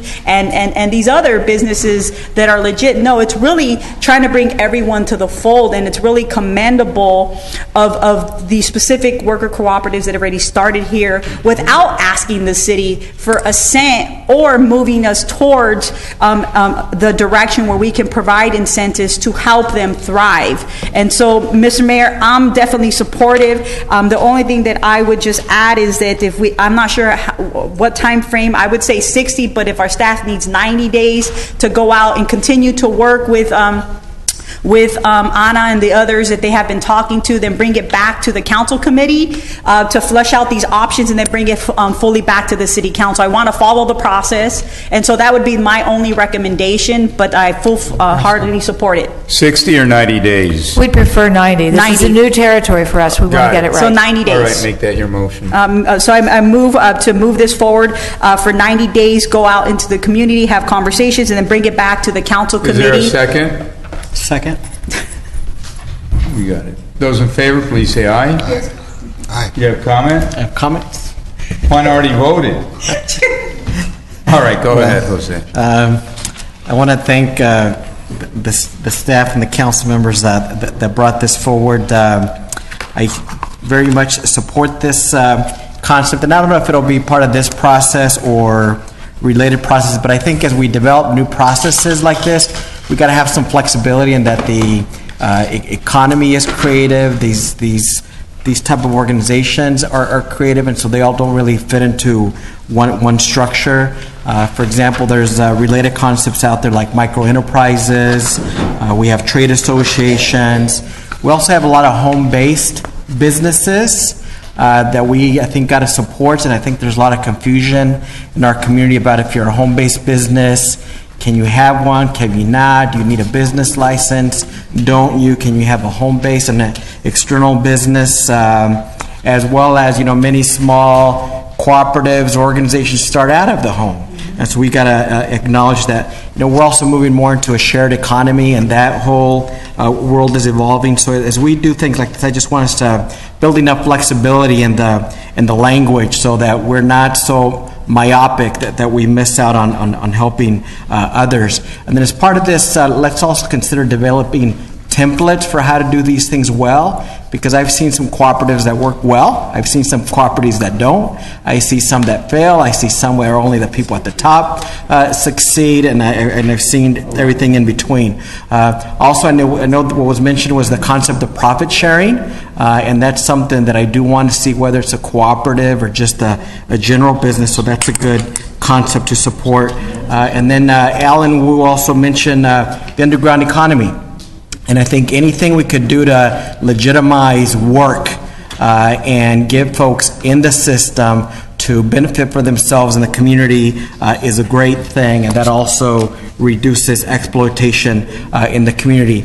And then finally, there's many in our community that are still looking for legal work, and sometimes these cooperatives or related enterprises can be an avenue for that. Hopefully one day be an avenue for comprehensive immigration reform and opportunities for tax ID numbers, etc. So I'm very supportive and look forward to seeing our economy grow, businesses large and small. Thank you. Councilor Vince Sarmiento, please. Thank you, Mr. Mayor, and I'm also very supportive of this, and I want to thank the speakers who came before us and Mayor Pro Tem for bringing this and staff for doing good work on this. What we're basically doing is we're recognizing what already exists, right? We have a lot of very creative, very entrepreneurial people in town that for one reason or another couldn't be part of the traditional workforce, so they find a way to survive just to not be a burden on public services, or general services. So we, I think, are making a good step here to recognize that and to try to be supportive, as supportive as we can. These same folks who are very entrepreneurial are folks who are underbanked and unbanked, and I know we've been trying to make an effort to try to get folks in so they can be eligible for microloans and get more banking services, because they get preyed on by these check cashing companies that just have an outrageous cost for just cashing a simple check. And so those are things that we're trying to eliminate here as well. Pero les quería hablar a ustedes, a los que vinieron a platicar y que ya son parte de cooperativas, que por favor el éxito de esto depende de que ustedes hablen con sus compañeros y compañeras, porque no va a valer de nada esto si no llegamos esta palabra al pueblo, ¿no? Y a la gente que lo está haciendo. Entonces, lo que ustedes hacen acerca de comunicarlo esto a todos es lo más importante, porque no va a valer nada que adoptemos algo así y que nadie venga y pida el apoyo. Entonces eso es lo que estamos haciendo. Entonces depende mucho del esfuerzo que hacemos ahí con todos los compañeros y los vecinos. Sí, gracias. Thank you. And so with that, I believe we have a motion, a second. Those in favor, please say aye. Aye. Aye. Those opposed, motion carries. With that, now let's go on to, would it be 65A? 65A, what would we want to do, a brief presentation? If we could, and if I could do a brief introduction. Go ahead. We have 4 reports before you this evening dealing with the Santa Ana Jail. 3 of them are for action, and 1 is the update that we're going to start with at 65A, an update on the reuse study. But I'd like to speak to all of them because together they tell a story of what we're trying to do and a recommendation on how we see moving forward from a staff perspective and to get the council's perspective. The 3 action items are to look at a 2-year expansion of the U.S. Marshals contract so that we bring in around 171 additional inmates. This is really a temporary contract. It is while they're doing construction in their facility, and it is not a long-term fix for the jail. But it does give us some breathing room while we move forward with the reuse study that you're going to hear this evening. We also would like to do some plumbing work in the jail, and you'll hear in the reuse study it is the one area that is particularly weak in the physical analysis, a physical assessment that they have done. And we need a van in order to operate the jail, even our own holding facility. The reuse study can slow down, it can be more thoughtful, and we can decide in 2 years how it works into Santa Ana's economy and what reuses we would like to see there, how much of it, if any, continues to be a jail, or what is a totally new use. In order to do that and do it well, though, we want to make sure that we are really hearing from the council. What are your ideas? We don't want to get to the end and find out that our ideas we haven't thought of and we haven't studied. We haven't looked at whether they would contribute to Santa Ana, to the community, and to the revenues the city's looking for its assets. And we also want to make sure that we are prioritizing the right things and looking at how to analyze the different uses. Is money more important than community benefit? Is the community more important and we'd be willing to operate at a loss? Would we want to see a particular kind of use on that, even if it meant that the city would sell the facility or would no longer be the landlord there? Those kind of questions. So we'd like to introduce people I think you've probably met before, from the consulting company, so they can tell you where they are midway through the reuse study. Hear ideas this evening if you have them, but please, over the next few weeks, talk to either staff or contact people with the study so we know we have a complete list of things for us to analyze. And then following this, we'll talk to you about whether or not you would like us to proceed with the discussions that we are in for the temporary use with the marshals and then the physical improvements for the facility. Do you want to introduce? And with that, Mayor, unless there are questions of how the staff is looking at this, we will introduce the consultant and move into the reuse study. That's fine. Thank you, Mayor, members of the City Council. I'd like to welcome our consultant team from Vanner Construction Management. They were retained by the city to assist us with a jail conditions assessment, which is the first part that you've received the executive summary for. And then now they're moving on to the jail reuse options. So with that, I'd like to introduce Lara Jennings from Vanner, and she'll introduce her other 2 colleagues as well as they go through the item. Following their presentation, we will then open up the public comment portion, and then we'll bring it back to the City Council for discussion.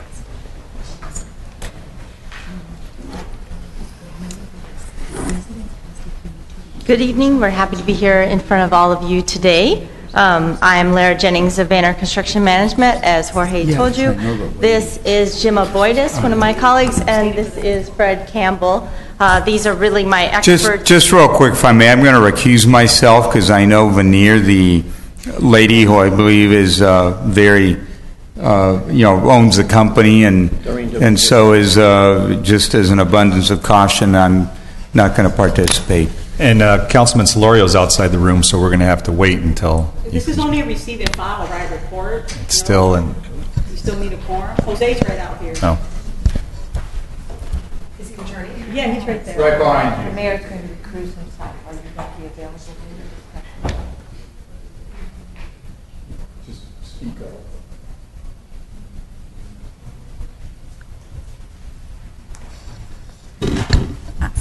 Are we ready? Go to the restroom. I was like, I've just been waiting. Oh my God, I can't proceed. Do you want to take a break, Mayor Pro Tem, or we can't have you leaving because we won't. I understand. I just got, oh my goodness. Can you guys give me like 1 minute?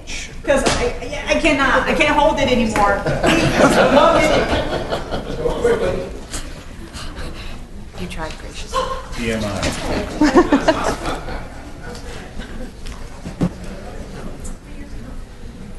He knows the owner. But do you like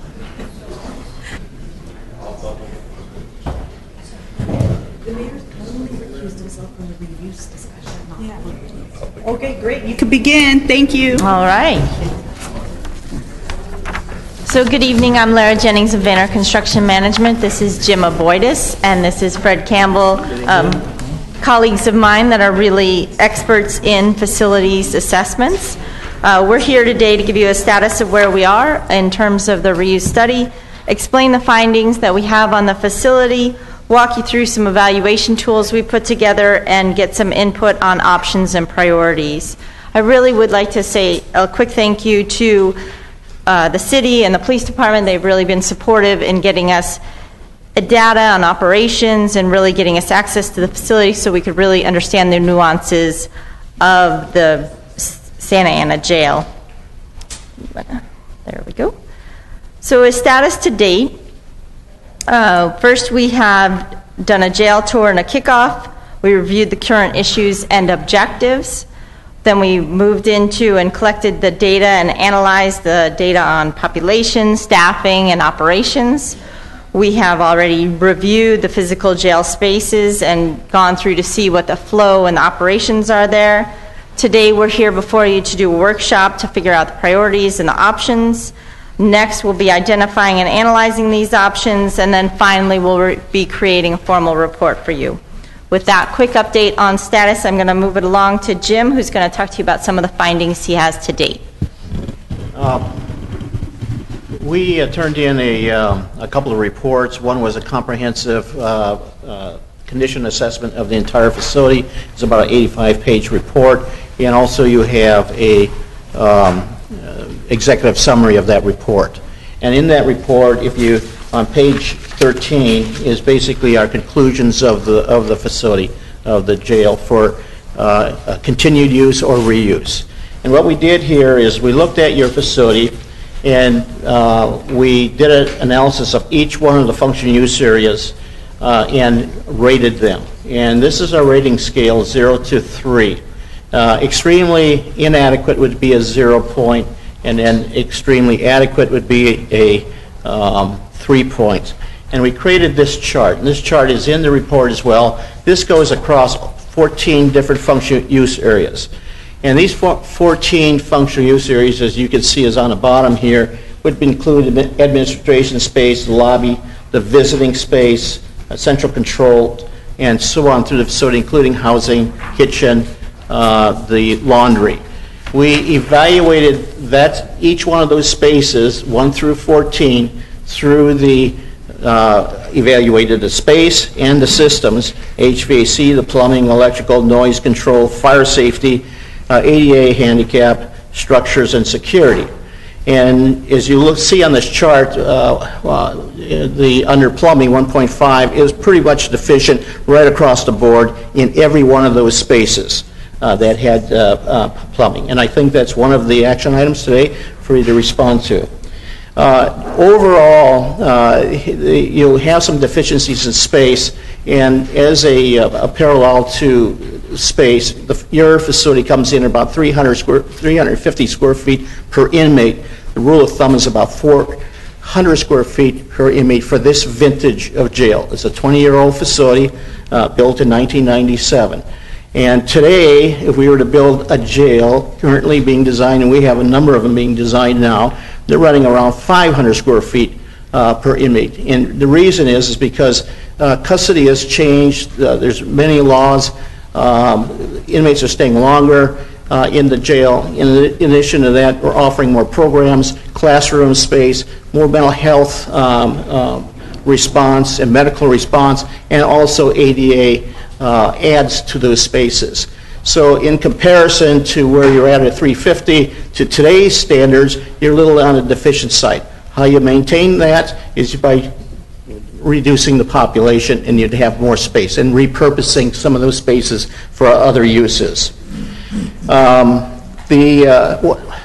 of the things that we found about this facility is that I've been to over 100 facilities across the nation and almost every one in California. And you have an exemplary facility here, designed very well at the time. As a matter of fact, this is a facility that most jail administrators would love to operate. It responds well to inmates. It's more normal. You have carpeting and porcelain fixtures, wood doors, and those are the things that you find at home, rather than really hardened space where it's a steel door and it's slammed shut and it's noisy. This is a great jail. If I had to spend some time, this is where I'd spend it. So what we've done here is we're looking at some continued detention options, and these are options that were brought to us. Look at it as a temporary holding, and we've already done that piece. A Type 2 facility, and that is just how you're operating it if you move forward with the Federal Marshal's contract. A Type 2 without city personnel, in other words, leasing it out to somebody to take the facility over and operate it. The CDCR transitional reentry, that would be operated by CDCR completely. Also looking at you have a tunnel that goes to Orange County. Maybe Orange County would want to lease the facility or use a portion of it. And of course, the Federal Bureau of Prisons. These are all criminal justice detention operations, and there are other ones. These are out of the box, and these were brought to us as well. Maybe we could use it as a mental health facility. How about a data center? Police evidence and storage. Certainly, there's a lot of secure space where you can lock up a lot of storage. Homeless shelter, youth hostel, and hotel. These are all options that are brought to us. We want to focus in on these options so that we can study each one of these and adequately bring back a report to the City Council here. Just the next slide. Okay, Fred, you want to do this one? The important point here is that we are now at the point in this study, we're at the last critical analytical task, and that really involves identifying and comprehensively evaluating the 4 priority jail use options that the city is interested in receiving the evaluation, our recommendations on. And we need additional input. We need to make sure over the next week or two that we have identified all of the potential options and ideas from the City Council yourself. We also need to make sure we understand the options that would come from the public input tonight. And with that, we will be able to move forward. Now, we prepared for you a handout that I think you received today that lays out several items. First, it shows you what Jim just reviewed is the various jail detention options that have been identified today, also those other potential jail reuse options, the out-of-box options that we have identified. The handout also lays out the assessment criteria that you see on this slide that we will be applying in our evaluation of the 4 priority options. In that handout also, you'll see that we're asking the City Council to provide your priority rating so that within this criteria, if depending on what the analysis shows, we have a way of bringing in your rated priority criteria and concerns in the entire evaluation process. And in total, I think as we move forward, if we can get that information, we'll have a document that clearly I think will meet your long-term needs in terms of assessing the reuse potential and options for your facility as part of this project.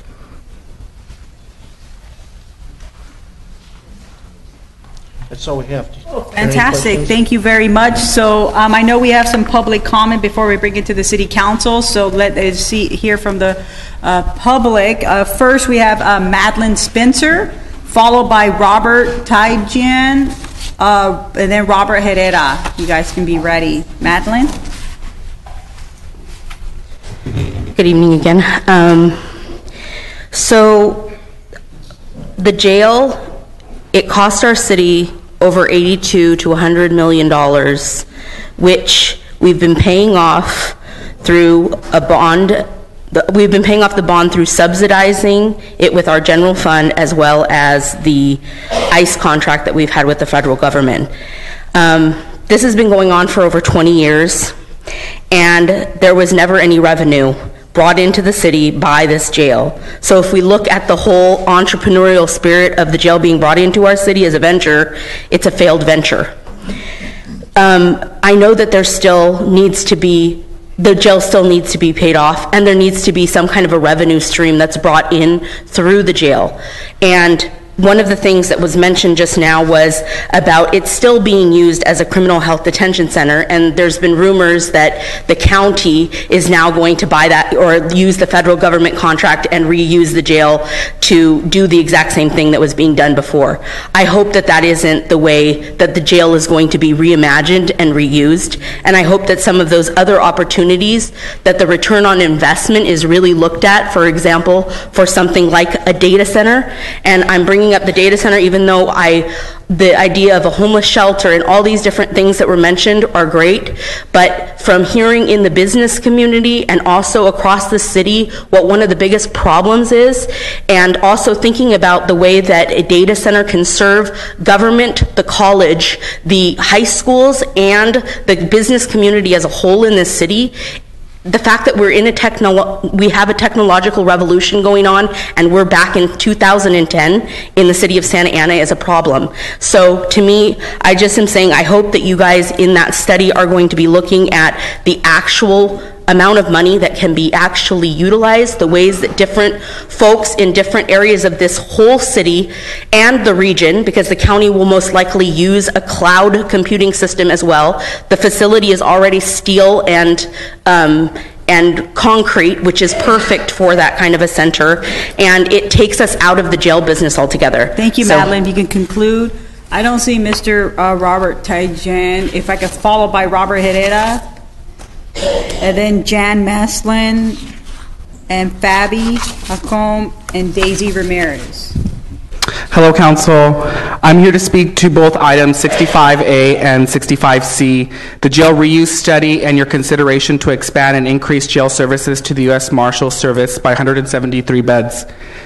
The City of Santa Ana should not sustain a jail business model because there's no clear public safety benefit to having a for-profit jail in Santa Ana. Jail businesses, like the ICE contract, only justify and are dependent on the criminalization of vulnerable communities like people of color, immigrants, the homeless, people with mental health needs, and the youth. We need to continuously move toward an expedited phase out of the punitive jail business model and instill a model that centers prevention and intervention, re-entry services for the formerly incarcerated. Expanding jail services to the U.S. Marshal Service is only acting as a placeholder for the potential of ICE to return to our city jail when the Marshal's contract is over. What you are essentially doing is pursuing this contract to create more unsustainable jobs. The police department already receives more than half of the city's budget. Hiring more police officers in the short term would mean a spike in unaffordable pension plans in the future. The city has already noted that it would have a difficult time paying the pension plans. The city cannot make short-sighted decisions because doing so will push the city much closer to bankruptcy. The city of Santa Ana has an opportunity tonight to intentionally and strategically invest in addressing the needs of Santa Ana residents, the youth, the homeless, those with mental health needs, by centering solutions that are proactive, preventative, and cost-effective in the long term, that are long-term public safety solutions. Thank you. Thank you, Roberto. Jan, followed by Fabi Hacom and Daisy Ramirez. Good evening. My name is Jan Meslin. I'm a Costa Mesa resident and Director of Social Change Development for CIVIC, Community Initiatives for Visiting Immigrants in Confinement. We're a national nonprofit working to abolish the U.S. immigration detention system, which we believe is just one part of the mass incarceration system that's inherently racist system profiting off of the suffering of our communities. And I'm speaking to 65A and C. This city is in the process of a jail reuse study. To make a decision now on how to reuse the jail, even if it's for only a 2-year commitment, would be premature. The city should not be making any decisions on the city jail until the full study is complete. We ask that the City Council postpone the vote on the U.S. Marshals contract or vote no on signing an expanded contract with the U.S. Marshals for additional bed space. We're also concerned about Vanner's study on the conditions of the jail. The original RFQ that Vanner responded to required the contractor to do a study on the human conditions of the jail, such as overall medical care, food quality, solitary confinement practices, and other issues that would help this city determine whether it wanted to continue to be a part of an industry profiting off of those types of living conditions for human beings. We want to encourage the city to add this requirement back into the scope of Vanner's work. Without a full study on the jail conditions, the city cannot make an informed decision. We also want to point out that Vanner has made no attempts beyond this City Council meeting to consult with the community about what the community needs or hopes to see for how the current jail facility is used in the future. This is the first time the community has had the opportunity to learn about Vanner's methodology until now. It also is the first time the community is learning that the city has been in very detailed conversations with the U.S. Marshals about expanding the city's contract. This was supposed to be a transparent process. We encourage the city to ensure that Vanner is speaking to the community, and we encourage the city manager's office that is liaising with Vanner to set up more opportunities Please wrap up. Your light's for ready. community meetings. Thank you. Thank you. Fabi Hacom, followed by Daisy Ramirez.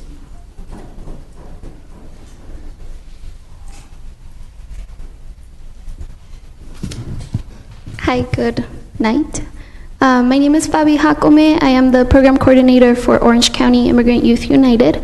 And I'm here to speak on items 65A and 65C. Well, first, I want to say thank you to your staff. They have been very helpful, specifically Jorge, in providing information that we have requested. However, I think that the part that was the most concerning to me was the 65C item, contracting with the U.S. Marshals. As a lot of us know, the hot mess that is Santa Ana, you know, the whole thing of like a lot of y'all won't be here in 2 years, meaning that if there are city council members like Councilmember Solorio and Villegas that are going to be either staying or there are going to be more seats that are going to be bought by the Police Officers Association. This is concerning to us because you're kind of just pushing 2 years. We don't know what's going to happen. A lot of y'all won't be here that have been supportive of ending the ICE contract. if council members like them stay, then we don't know if in 2 years they're going to try to bring ICE back into the city and into the jail. So let's stop. I said it earlier and I forgot, but it's kind of like, let's stop putting off like the inevitable, and just, use it for something else. A data center sounds really good. Come back to the community and actually ask what we need. I do live here now, although I'm still very proud to be from Silverado. And just listen to what we have to say, right? It's a lot of money. It's a lot of decisions. If you can, postpone it. Have a meeting with us. Or have Veneer actually come out and talk to the community directly. Thank you. Thank you. Followed by Daisy. Good evening. My name is Daisy Ramirez, and I'm the Jails Project Coordinator at the American Civil Liberties Union of Southern California. I am here to speak on items 65A and 65C. The ACLU finds the facility conditions assessment issued by Vanner to be inadequate and troubling.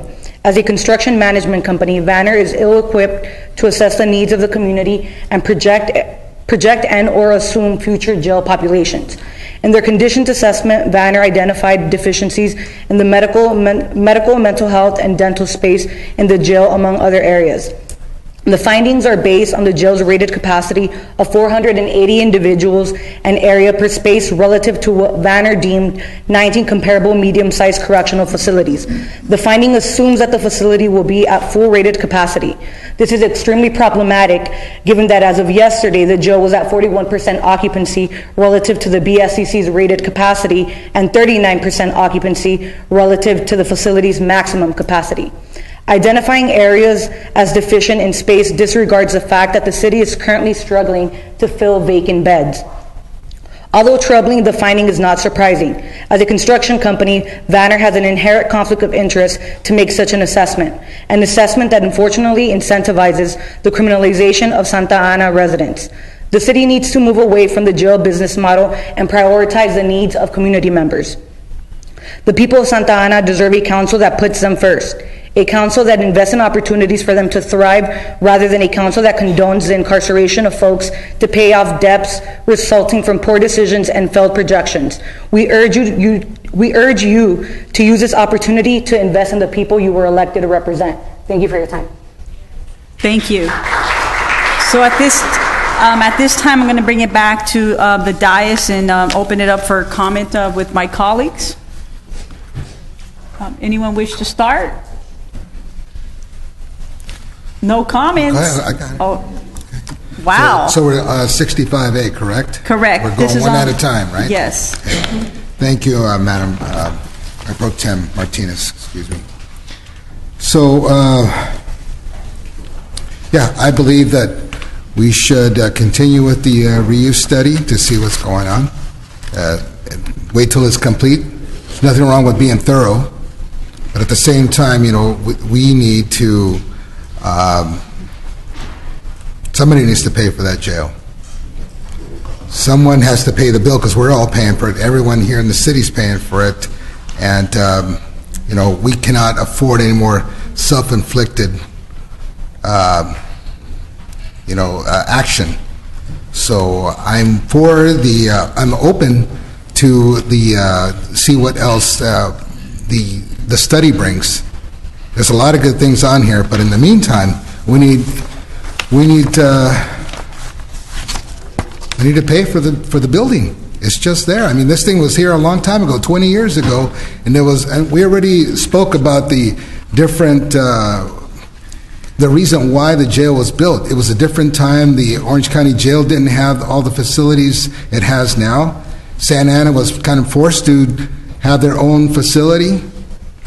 And then the jail expansion took place at the county, and then the city of Santa Ana was stuck with their own building, so they had to get creative and see how they were going to pay for that. So, it's really tough being in this position because someone needs to be responsible for the city. Someone has to take care of this. And so in the meantime, while we're waiting for other options, for other ideas, we should move forward with some of the recommended actions that are on here. But yes, I'm for the continue the study and see what comes of it. Thank you, Councilman. Any more comments? Councilman Sarmiento? Thank you, Mayor Pro Tem. And I want to thank staff for working with us. I know, I forget when we gave the direction for the repurpose study to be done. Do we know? Okay.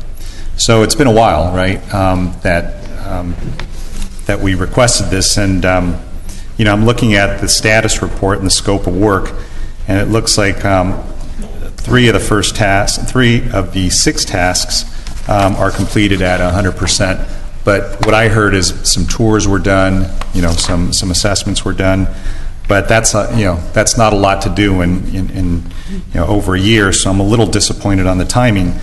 I'm also disappointed that we don't have anything that reflects, as somebody mentioned, from the RFQ or the RFP that was circulated, having to do with the community outreach. I wish I would have seen a line item there, and for there to have been good, robust discussions and opportunities for our residents and our stakeholders to also comment and opine as to what they see would be a long-term, possibility for that facility.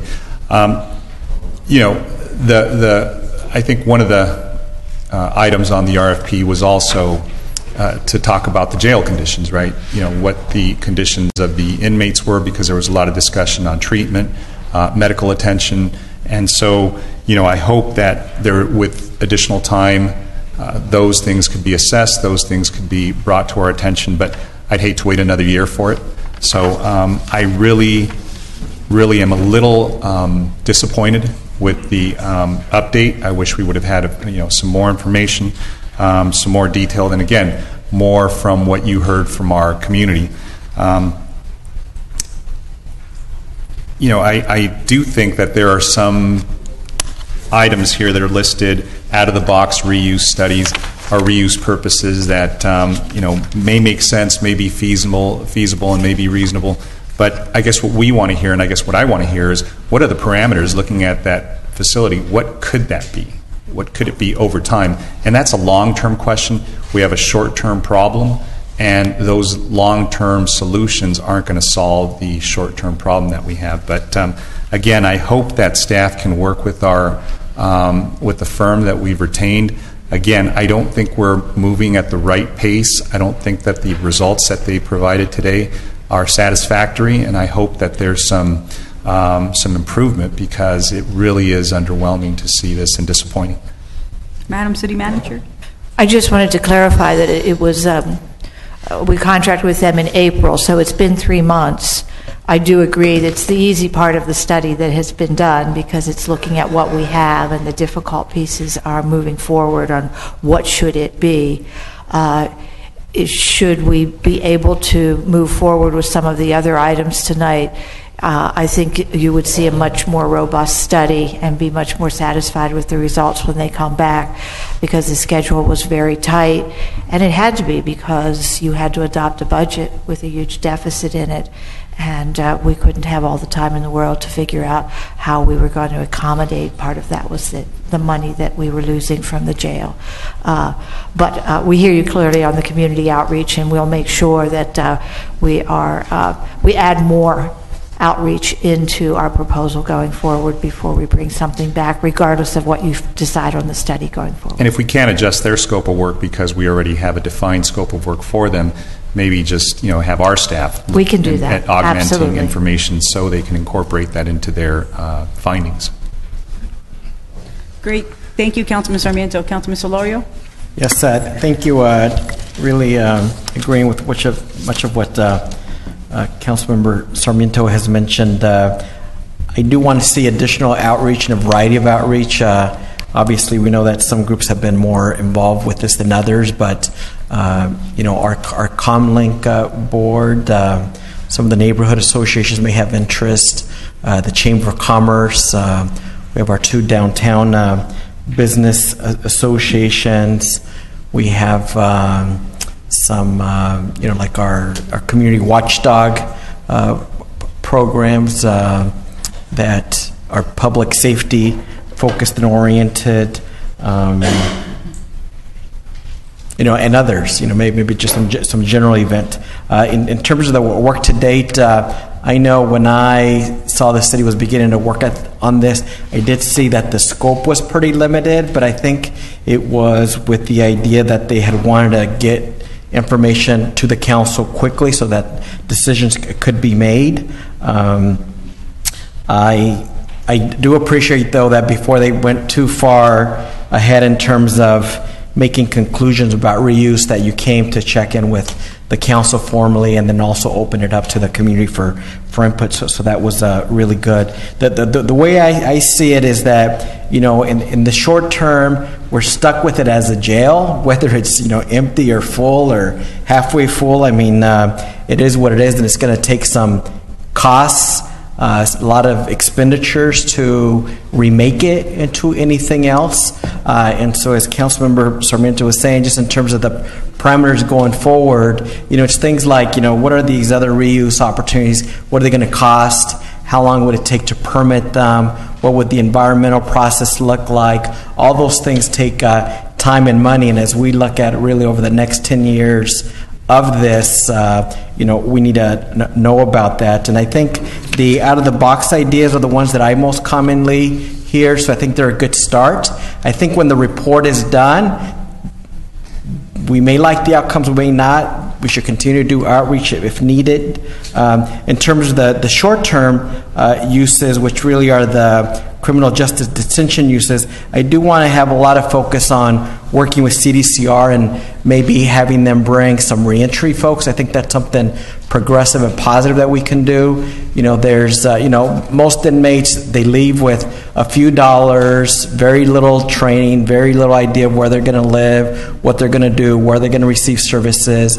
And there's other counties where they have reentry facilities where the last 6 months or the year, they go to their community, they reorient themselves to their families, they find places to live, they get IDs, they figure out what services that they can get, where they might live and work, etc. And I think that would be a very positive thing for our community as a public safety benefit for them and the community as a whole. So I'm particularly excited about that. I don't know that the whole jail needs to be that, but we have a lot of beds and modules and floors there that at least partially we can do that. And then some of the current federal and other contracts that we have, maybe we keep them. And I think we also need to know for the contracts that are there, what are the timelines for them? How much do they pay? What are the restrictions? So we also need to know about the existing contracts as well. And I know the red light is on, so I will stop there. Thank you. Great, thank you, Councilman Solorio. And again, this is just a receive and file, correct? And so I would just make my point, and I think I've been consistent from day one. My position has not changed, and it will not change. And so I just want to make that very clear to the public, is that we need to get out of the business. It is not sustainable to really run a jail on contracts that have a life cycle on them, and we're dependent on the federal government or state government that at any given time they can say, hey, we don't want to do business with you, and we make these investments. That's not a sustainable thing that our city should continue to be in, knowing the position that we're currently in now. And so we need to take that into consideration. And when I make decisions, I'm looking at the totality of the city and its sustainability, not just now, but 20 years from now. The decisions that were made 20 years ago, the chickens have come home to roost. Not only that, then when you look at the capacity of this jail, we're not even in compliance with ADA. We could get fined. We're not in compliance. And we're at capacity. So I just want to state that to our city attorney and our city manager, that this report is indicating that we're not in compliance with ADA. And so for us, when we look at educational opportunities or whatever, the report is stating here that it's not adequate, the space is not adequate. And so I get that, and I appreciate they providing this condition assessment, because it really helps me understand what can we actually do there. But also as well that, you know, the space that we have is also inadequate, and we're not in compliance with ADA, which means that, you know, we've been running at full capacity at times at 350 square feet when it should be 400. And so kind of inhumane conditions in many respects, you know, so I want to make that clear as well, whether they're inmates or not. You know, the standard is 400, and I understand that this jail is 20 years old, but maybe we shouldn't be at that capacity, knowing that we have to be in compliance, knowing that that's what the standards are. So why did we get to that level, right? Because we needed to generate money to help pay for these services. But when we look at this in totality, the reality is that when the city's not in the business to make a dollar, it's in the business to recover its cost. So let's make that very clear. Cities are not in the business to make money. That's not our role. It's customer service. Yes, we do provide services if it pertains to planning and other stuff like that, but we have these fee schedules, right? It's to recover cost. And so we have to look at what we're doing here, and where do we see this 5-10 years from now? And the possibility is 16 months from now, I'm not going to be on this dais. And I think it's important for us to understand that the sustainability, financial sustainability of this city is vital for its future.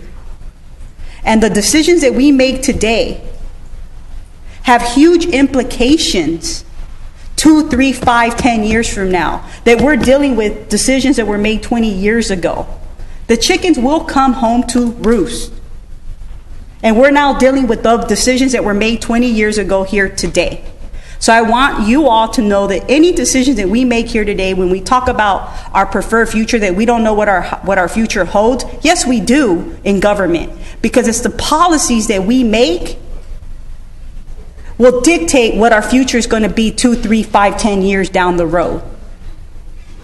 So let's understand that, and and I'll leave it at that. But I would just hope that, and I want to bring to our attention that that I hope this council does take in consideration some of the options that are out here, and that we go back to Veneer and provide them the survey that they're asking, what this council in regards to this priority ranking. I will do that first thing tomorrow, because I believe it's important to give you that feedback so that you understand where we're at. But for me, what's important for me is, again, the sustainability of the city is very important for me. And looking at out-of-the-box reuse options, I really believe the data center, and I know you mentioned in your report about some technical issues. We have plumbing issues, and here we have to spend $150,000, right? So there's deficiencies within plumbing. There's some deficiencies within technology as well. But look, we are in a digital revolution. It is here to stay. We had the Industrial Revolution.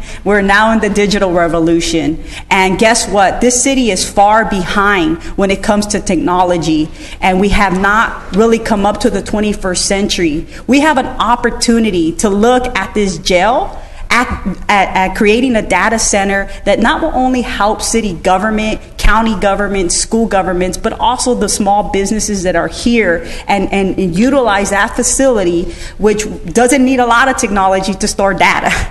It has the current infrastructure. We may need to make some changes, but I'm not in the construction field. I'm not a practitioner within the technological field, but I really believe that is an option that we should definitely consider, because I think it would be the least impact in regards to the city having to retrofit that specific building.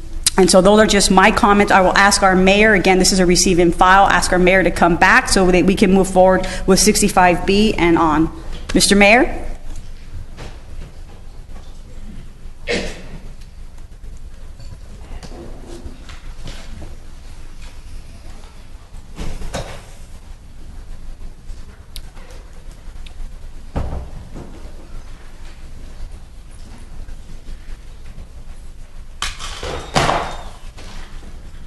Who was watching the lights?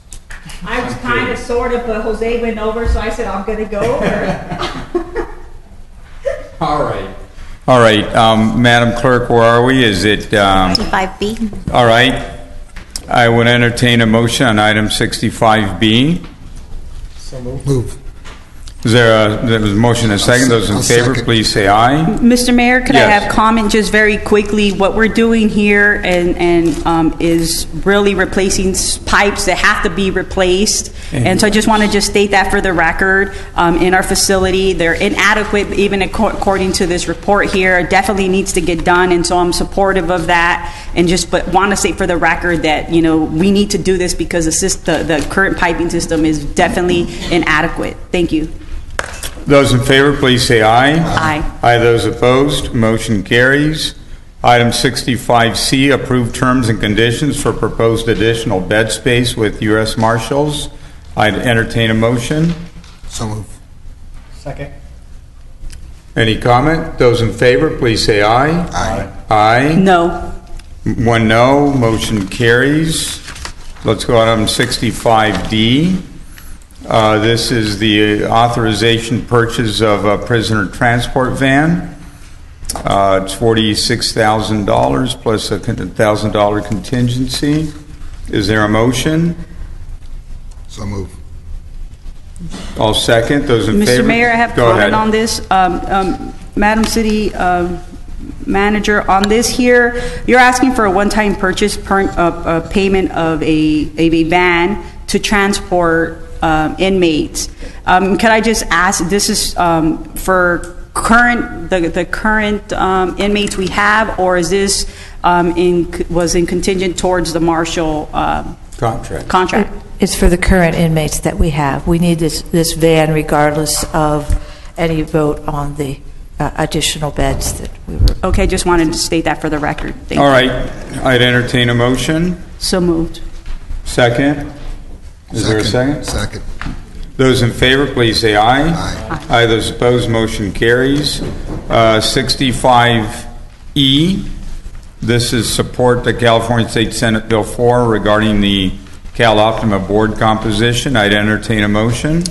So moved with comment. Second. All right. Go ahead and comment, please. Thank you, Mr. Mayor. I just wanted to get an update from Jorge, if you can. I know you gave us, or we received an update from one of our lobbyists regarding what the status of the Senate bill is, but more importantly, what the effort to reconfigure the Cal Optima board. And coincidentally, we had some of the Cal Optima staff here today. We realized that so many of our residents are recipients of the aid that and services that Cal Optima offers. What's the status of the board's effort to reconfigure some of the seats? Thank you, Councilmember, Mayor, members of the City Council. Subsequent to the Legislative Council Committee, the Board of Supervisors took the item up for consideration once again, and the original move was to add all of the members of the supervisorial board onto the Cal Optima board. They have since changed that position and are leaving it as is, and will look at this matter in January. So at this point, the Board of Supervisors at the county level is not making any recommended changes. The bill is, my understanding, still moving forward. As you mentioned, the City of Santa Ana does have a large amount of recipients of the Cal Optima benefits. Between the City of Santa Ana and the overall amount of people that are served, over 800,000 people, the city serves quite a number of those folks, as well as represents a large majority of the Latino recipients in the program. Across Cal Optima, the total proportion of Latinos that receive benefits are about 53%. Santa Ana does comprise a large majority of that, but we do also have Vietnamese residents as well as other ethnicities that participate in Cal Optima. So what I would suggest is that we continue to support, and we support the Senate bill that's proposed by Senator Mendoza, because, again, we don't know if the efforts will continue to try to reconfigure or whether they won't, and just make sure, as you know, out of an abundance of caution, we want to make sure that the board provides services to our residents and to its recipients. So just to make sure that the board remains in the configuration that it's in with the seats that exist. So I'll move the item.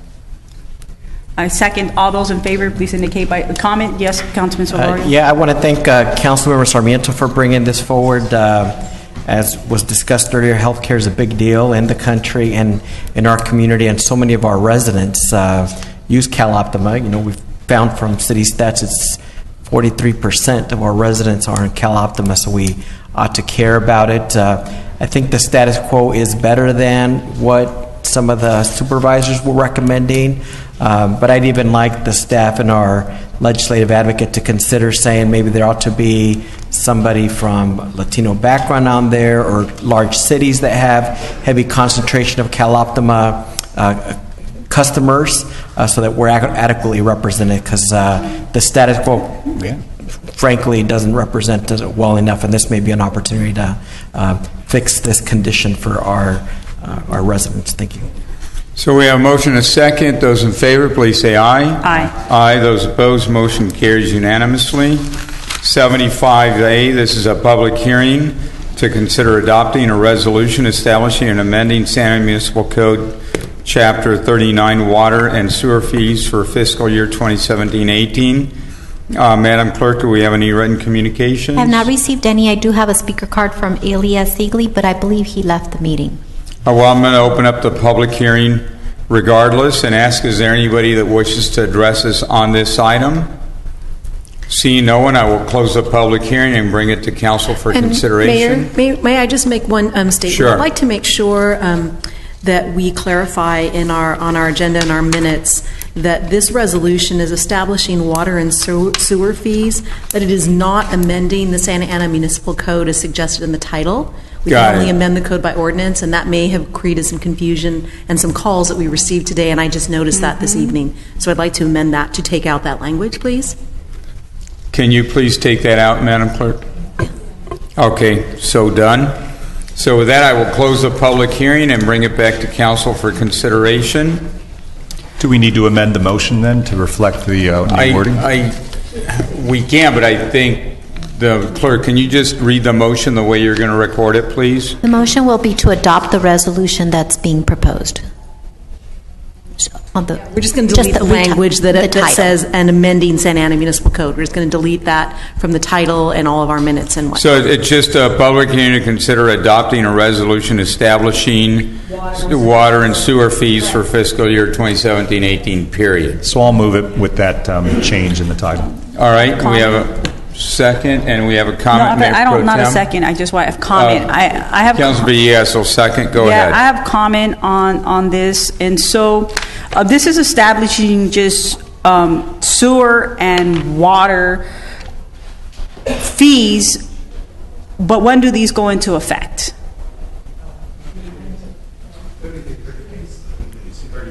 30 days. Okay. My second question is that I would say maybe 3-4 years ago, the city went into did a bond in regards to water and to sewer, or we did a study. One or the 2, 3 or 4 years ago. And was that part of the goals and objectives based on that study, was to move us in this direction? So why are we, I guess the question for me is, why are we moving forward with these water and sewer fees, and that will take effect in 30 days?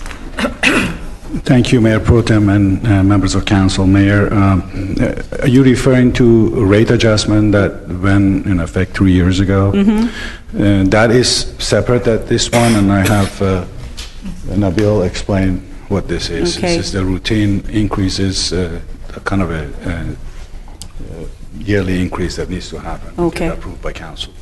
Yes, these fees are administrative fees, such as application or permit fees to conduct water-related business. For example, if someone is putting a meter, they need to pay a fee for that meter, application fee, and the cost of installation of the meter. Those are the kind of fees So what we're doing here is just recovering our costs. Yes. So and that's what I'm wanting to explain, because 3 years ago, because I got calls today that, you know, we did a rate adjustment 3 years ago, and you're doing this again to us. So this is two different things, as Fred indicated. We did that 3 years ago, and this here is just moving forward with the fees to recover our costs. That's correct. When they do a permitting. Thank you very much. Sure. All right, thank you for that clarification. Any more comment? Yeah, just another clarification thing.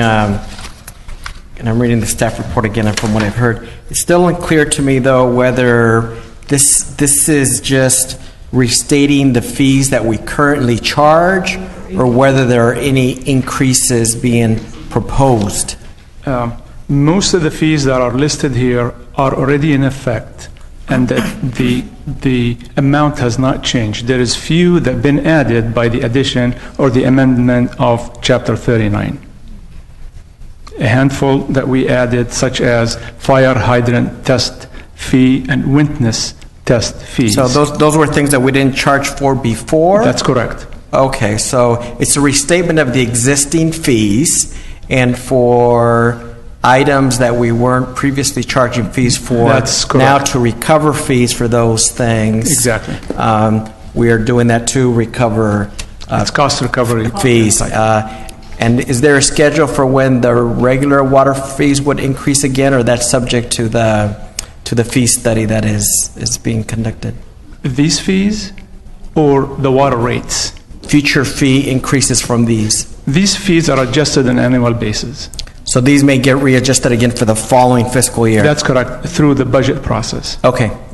Yeah, just to make a clarification, the rate increases was mainly original 3 years ago, was an infrastructure improvement. Right. Mm-hmm. You know, pipe replacements, pump replacements, things like that nature. And we said we're going to come back to council after 5 years, actually 3 years, and see whether the fees are appropriate. We can increase the fee or even reduce the fees. We haven't seen the reason right now to come to council for increase. Okay. Yet maybe in so 1 this or is 2 just years, a restatement. Okay. when we 1 or 2 years, we reevaluate the whole process again. We come back to the council and say maybe we should increase or decrease the general fees. That's where we are. Okay. All right, so we have a motion and a second. Those in favor, please say aye. Aye. Aye. Those opposed, motion carries. Madam City Clerk, are we now on the Housing Authority? Housing Authority meeting?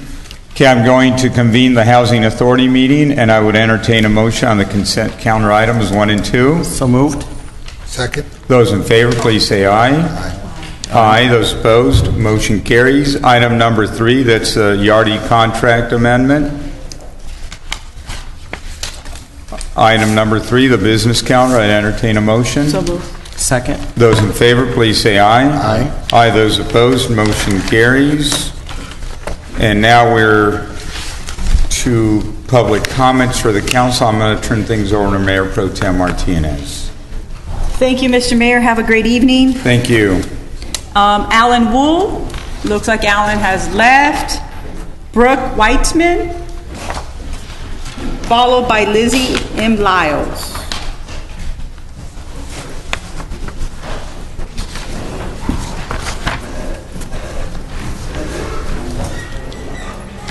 Good evening, council members. My name is Brooke Weitzman. I'm an attorney at the Elder Law and Disability Rights Center. I last spoke to you back in September. As I've discussed with you before, and you know, criminalization of homelessness is an ineffective, expensive, and unconstitutional option in terms of how to deal with the problem of housing. In September, many of us came and spoke to you when you discussed the resolution. The ACLU pointed out that the resolution was moot except for the goal of increasing surveillance and increasing enforcement, and that those things cause trauma. We know that those actions contradict the U.S. Interagency's Council on Homelessness, the county's 10-year plan, and the city's plan, which all promote decriminalization and a housing-first model. At the same time, OCO told you that the religious communities found the use of threats to herd people into areas that have since become refugee-like camps were wrong and harmful, and asked you to look for solutions. I asked you to reconsider and reminded you that your statements from just a few years before supported that there were basic human rights and dignity, and that you were looking for solutions for housing and storage. Yet, as many of us feared since that resolution passed in September, the actions by the city have been systematic efforts to cause more problems for homeless people and to increase the criminalization. The city has slowly relocated residents using threats of citation and arrest. As people have been pushed out of the areas with shade and grass, fences have been erected to ensure they can't return. More threats and citation and arrest have pushed the people into the courtyard terminal, regardless of whether the terminal was over capacity or affected the mental health of those people. The people who were not moved into the courtyard were forced into the Plaza de Flags, where they now live in an area that's only cement outside of any of the grass and shade that could protect them from the elements, under this constant scrutiny from the overhead cameras and from the increased police enforcement. Over the past month, law enforcement has increased the issuance of citation, expanded the no-notice seizure and destruction of property, demanded that people take down the umbrellas even on the hottest days. I've watched workers throw away personal items by tossing them over the fence into trucks. Because this not only violates the Constitution and also creates a public health crisis, endangering our most vulnerable community members. Brooke, can you conclude your comments? Certainly. We had no choice but to file a lawsuit seeking an injunction to end these actions. We've requested that the city cease enforcement of the Municipal Code 10551, immediately discontinue the seizures until there's adequate protocol to give pre- and post-deprivation notice and store in a meaningful way for recovery, to stop actions that force homeless individuals with medical conditions into direct sunlight. We look forward to working with the city to find real solutions to these problems and to making sure that everyone can live with dignity, knowing their constitutional rights will not be violated. Thank you, Brooke. Thank you. Lizzie? Followed by Carlos Aguilar and Barbara Lamar. My name is Lizzie Lyles, and I am a member of Central City Association, and I'm here to talk about fireworks in Santa Ana, safety, and possibly banning. On the 4th of July of this year, in my neighborhood, I couldn't leave my house because of the problems of fireworks, the noise, the smoke, all of the trimmings of fireworks. It was like World War III in my area. The fireworks began possibly about a month before, and they're still continuing right now. And I am concerned about that in Santa Ana, and I think we need to start a conversation. I know I've heard that there has been conversations prior to, but I think we need to seriously do that. The day after the 4th, I walked the city of Santa Ana, and you all need to pay me for picking up bottles and cans for doing that. But I walked the city, and the city streets are debris, trash, really a mess. And we need to do something about it. And that's why I'm here tonight. Thank you. Thank you for coming They're out, Ms. still Lyles. popping those fireworks. It's irritating. Yeah. Yes. Thank you, Ms. Lyles. you. Thank you for coming out. Yeah, thank you. Next is Carlos Aguilar. Oh, yes, Carlos Aguilar. Is Carlos here? If not, followed by Barbara Lamar.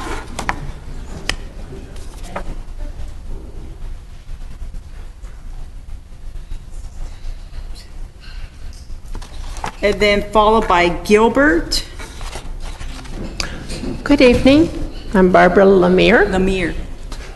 I'm a 52-year resident, and I'm concerned about our Centennial Regional Park. It opened on, here's one of my children's little paper, May 31st through June 1st, 1980, 37 years ago. And we're still with Rancho San Diego. I'm not against education. That is our park space. They're talking about 2.6 acres. That's only the part the building's not on. Not all the parking they're taking up, all over the park. Their buildings are falling apart. They're temporary.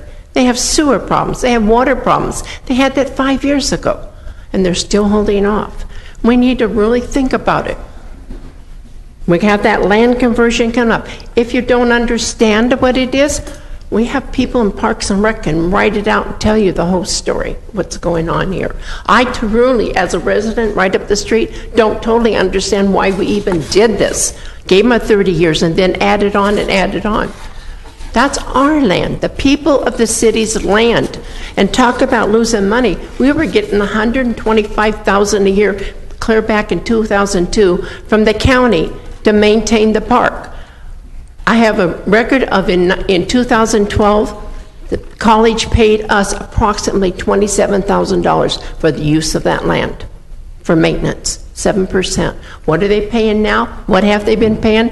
Who knows? Who gives free away? How are they going to get what they've invested, they say?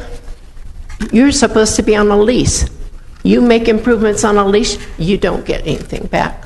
Please look at it. It's coming up next month. We're going to submit it, and then after that, see what the Park Service says. Hopefully they're looking out for us. But we as a city should have. 37 years later, their lease isn't up till November of 2019.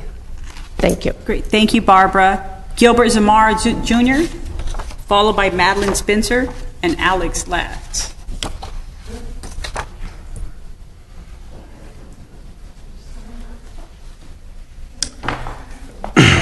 Good evening, City Council. Well, since he left, Mayor Polito, since you're not here, and Mayor Pro Tem Martinez, on behalf of myself, I'm a parishioner at St. Joseph and also a fellow knight. I think we walked with you the cities the last time you were there. Still want to follow up with you guys regarding the liability situation that we have, possibly still regarding the crossing guard. Us crossing the fellow parishioners and city members of the area. We've been noticing there's still been a lot of traffic that's going around still through masses and stuff like that. Even though the presence of the police officers that's been there, it's been very helpful. They went out, they gave out they were with the motorcycle, community outreach, which was great. There was a lot of good response from the fellow parishioners, and actually Father Efren gave a good response to it. He really liked it and really pushed a lot of it. And he's been actually making a good notice as far as doing masses during the towards the end of the beginning announcements and stuff like that. He also submitted a letter which I gave to the clerk this evening. This is on behalf of Father Efren Flores. It says, Mayor Miguel Pulido and St. Ana City Council, regarding requested traffic light at the crossing of Lacey Street and Civic Center Drive. Dear Mayor Miguel Pulido and members of the City Council, let me introduce myself. My name is Father Efren Flores, pastor of St. Joseph Church. I hope and pray that this letter finds you and your family well. I take this opportunity to express my gratitude for all that you do for our city. Thank you for the council for all that you do. On June 17, 2017 at 5 p.m., after the 5 p.m. Mass around 6:19 p.m. at the intersection of Lacey and Civic Center Drive, we had an incident that ended in tragedy. A member of our community, Ms. Charlene Hansen, as you guys are well aware of, was hit by a car, and later she died that evening. Mayor Miguel Pulido and members of the City Council, I come with you to request a light at the crosswalk of Lacey and Civic Center Drive. This traffic light will help to protect and save the lives of our children, seniors, parishioners, and members of our community. This crosswalk is very busy and it is used by children from 2 different schools as well as the church and community members. In the past, we've had accidents at this intersection and fortunately did not result in fatalities. Ms. Charlene Hansen was a very active member in our community. We made this request because we do not want to lose any more life. I know the city has many needs. I see this one request for a traffic light as high priority. Please consider supporting us in this urgent need for our community from Bush until the end of Civic Center. We have only 2 stops, which causes many cars to speed by the school and church. I look forward to your response to your request. Also, I look forward to the opportunity meeting with you in the future. Yours in Christ, Father Efren Flores. Thank you, Mr. Zamora. I know the red light's on. If you just give me one more second. She was very, very helpful in the community. A very kind lady, as you always have known. And I think my fellow knight down here, Dan, mentioned last time he was here, we have never seen, Dan didn't have the opportunity to be there for a funeral, but from what I heard, what the funeral consisted of is just insane. I mean, it was beautiful. The outreach, the many lives that she touched, I mean, it's unheard of. You know, talk about service to your community. She was a service to the community. I mean, we can't have people like that just because of carelessness, people that are actually driving around the area. The day we had the walkthrough, we had the Suburban that was flying around. The other day, Sunday, we had Friday, we had a meeting Friday night. Sure enough, a guy was peeling out. I mean, where can we be deputized or do something? We can take the license plate number of the vehicles that are doing reported to the city. What can we do to be able to make it better and make it safer? That's the whole thing. We know you can't be there all the time everywhere in the city, but where can, as citizens, do something to be able to make it safer? Whether we take license plate numbers, report it to the city, or what can we do as, obedient citizens, which is basically what we're trying to do. How can we reach out to officers, council members, you guys, can we make it actually safer in that aspect? If there's the recourse of actually hunting somebody down, it's like chain them down to hold them till they show up. I don't think that's the way to do it. There has to be other types of avenues that we need to be accessible for us to do it. The way we can make it safer for there's a lot more kids in the area. And if the school is just growing, it'll be even bigger. We don't see this happening over by... Mr. Whitmore, maybe we could talk offline and meet with our Public Works Director and our Acting Transportation Coordinator and figure out how we can use some of our training and the groups that we're working with to figure out how can we continue to work with you. I know we have the crossing guard on the weekends, and we have our police going. We need to do more, and I definitely understand that, and I know you all want to roll up your sleeves and help out. Well, we're actually doing that every Sunday. Sunday, correct. Yeah, we're there Sundays, and we appreciate the officers showing up. They come by and they ask, how's it going? It's great, they're there. But it's like the whole thing, they can't be there all the time. We understand that. Mm-hmm. But what can we do as a community to be able to make it better? That's what we're asking to do. And that's one thing that Father Effen's been asking to do.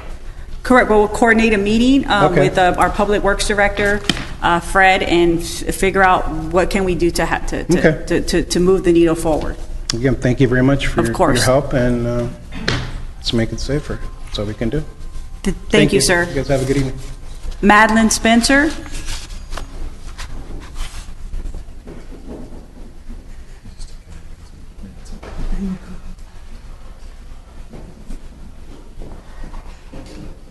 I just want to mention that there are still those placemaking strategies that do these amazing murals in streets to help traffic slowing. I don't know how we can do that, but there's a ton of things. One of the things I just wanted to kind of summarize, and I didn't finish earlier, but I think that there's cities all over the United States that are using a lot of non-conventional strategies to do things that are finding innovative solutions for cities. And I just want to say that tonight we've been talking about a couple of different ones, which are, for instance, the jail reuse and also cooperative development in the city. And in looking at those two strategies, the first thing I want to say is regarding Vanier coming in here, I really think that this city needs to do some kind of a problem-posing workshop with community. And that means that you actually go in and don't be informational, but you say to them, look, here's what we're dealing with our jail. These are the monetary issues we're having.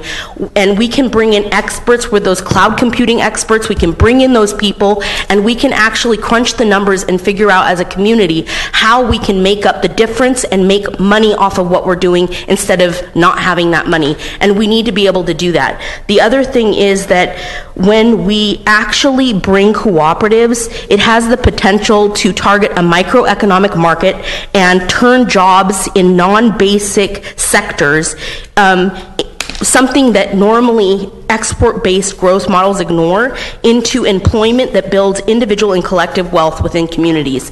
And there are millions of places showing that this is done. The Modragon Corporation is one of the biggest cooperative development federated cooperatives in the world. And the thing is that our city needs to start looking at, in its general plan, its sustainability component, it needs all these policies to be written into that, because we're not building this community for yesterday. We're building it for generations that are not even born. And so I just want to just make clear that we really need to make different moves, and we need to have different vision, and it needs to happen today with all of you, and you're the only ones who can do that. Thank you, Madeline. Appreciate that. Next, we have city manager comments, followed by city council member comments. Madam City Manager. Just two things I wanted to alert the council of. The body-worn camera program, there's been questions about implementation, and the chief has let me know that the training is beginning this month and implementation will be in September. And also, this Saturday is the downtown Santa Ana Art Walk.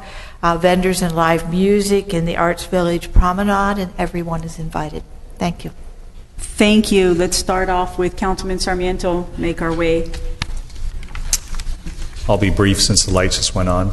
See, somehow you missed turning it on some. Just kidding.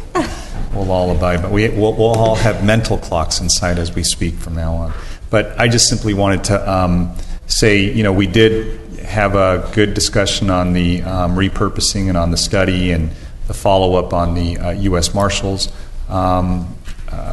opportunity to go ahead and work with them to stop some of the bleeding that we have there at the jail. And I know that it's a difficult problem that we have, and I think Mayor Pro Tem's comments are well taken. It was something that was entered into a long time ago, but now we find ourselves with a large deficit problem as a result of some contracts that were severed, and there'd be nothing better than I'd find or that I could hope for than a long-term binding contract with a tenant, but that not being available to us, then we have to work with what we have. I think that the repurpose study is important for us to continue pursuing, and we do that concurrently with having this sort of stopgap solution to have the U.S. Marshals come in. That was never something that was off topic. I remember mentioning that, and I've had meetings with the U.S. Marshals when I knew that the contract with ICE was being compromised, not because of any social or political reasons, but because I know they had some problems with the condition of some of the inmates and the medical treatment that they were receiving. So that's been a work in progress, and it just happened to be coincidental that the proposal came before us because of their facility that's being built, and it'll give us time to be more thoughtful in some of the opportunities that we have to repurpose the jail. Even if we were to select anything, it's going to take time for us to implement it and rehab the facility. So during that time, I think we can be more intelligent, more thoughtful about seeing what are realistic, feasible options for that facility. We see things like a lot of changes in our in our environment, opportunities that are going to be bypassing some of our residents.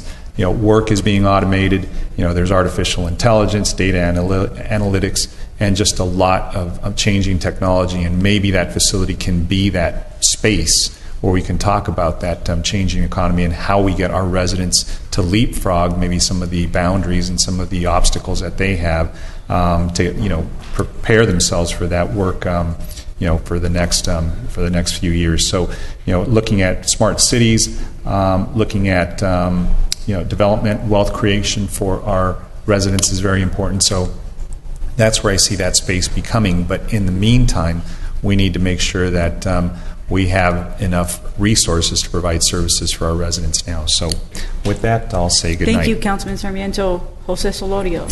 Thank you. Councilmember. A few of us attended the Wilshire Square Neighborhood Association 21st summer concert. It was amazing. We had a good time. The music was good, and people stayed up and danced the night away, and it was a job well done. I know some in the audience were there too, and congratulations to all the organizers. One thing I forgot to say on the work cooperative item because of the red light was something related but just as important that we need to look at is the costs of a business license in Santa Ana are too high. The application is too complicated, needs to be simplified.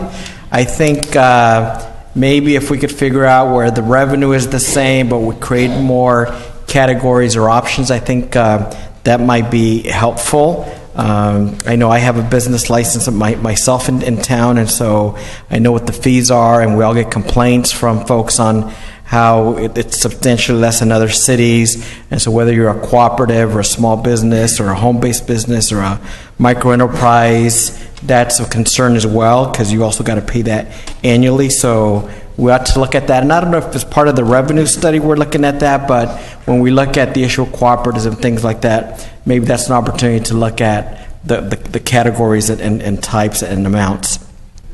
Also, I've received word from my Historic Resources Commissioner and others that with the potential lapsing of the historic registry program that we had that discounted some of those fees, that there's a backlog because the person that was in charge has left, and so there's this queue. There's people that have been trying to apply, but it's been hard getting answers. That there's an interest in seeing if it can't be, the current program can't be continued another 3 to 6 months. I don't know if that could be done administratively or if that needs to come back to the council, but I'd like staff to please explore that. Finally, I do want to thank my colleague, Councilmember Villegas, for bringing forward the issue of domestic violence. Because it's an issue that a lot of folks don't like to talk about, but I know there's a lot of trauma, there's a lot of harm, a lot of hurt in our community because of domestic violence, and it affects more families than we think. And so bringing attention to it, and hopefully one day making come alive a domestic violence family justice center, as the council member proposing, is a solid idea, so I commend him on that. Thank you. Thank you, Councilman Solero. Councilman Villegas. Thank you, Mayor Pro Tem Martinez. I'd like to echo the Councilmember Solorio was saying about the turnout over at the Wilshire Square. It was a great event, great turnout.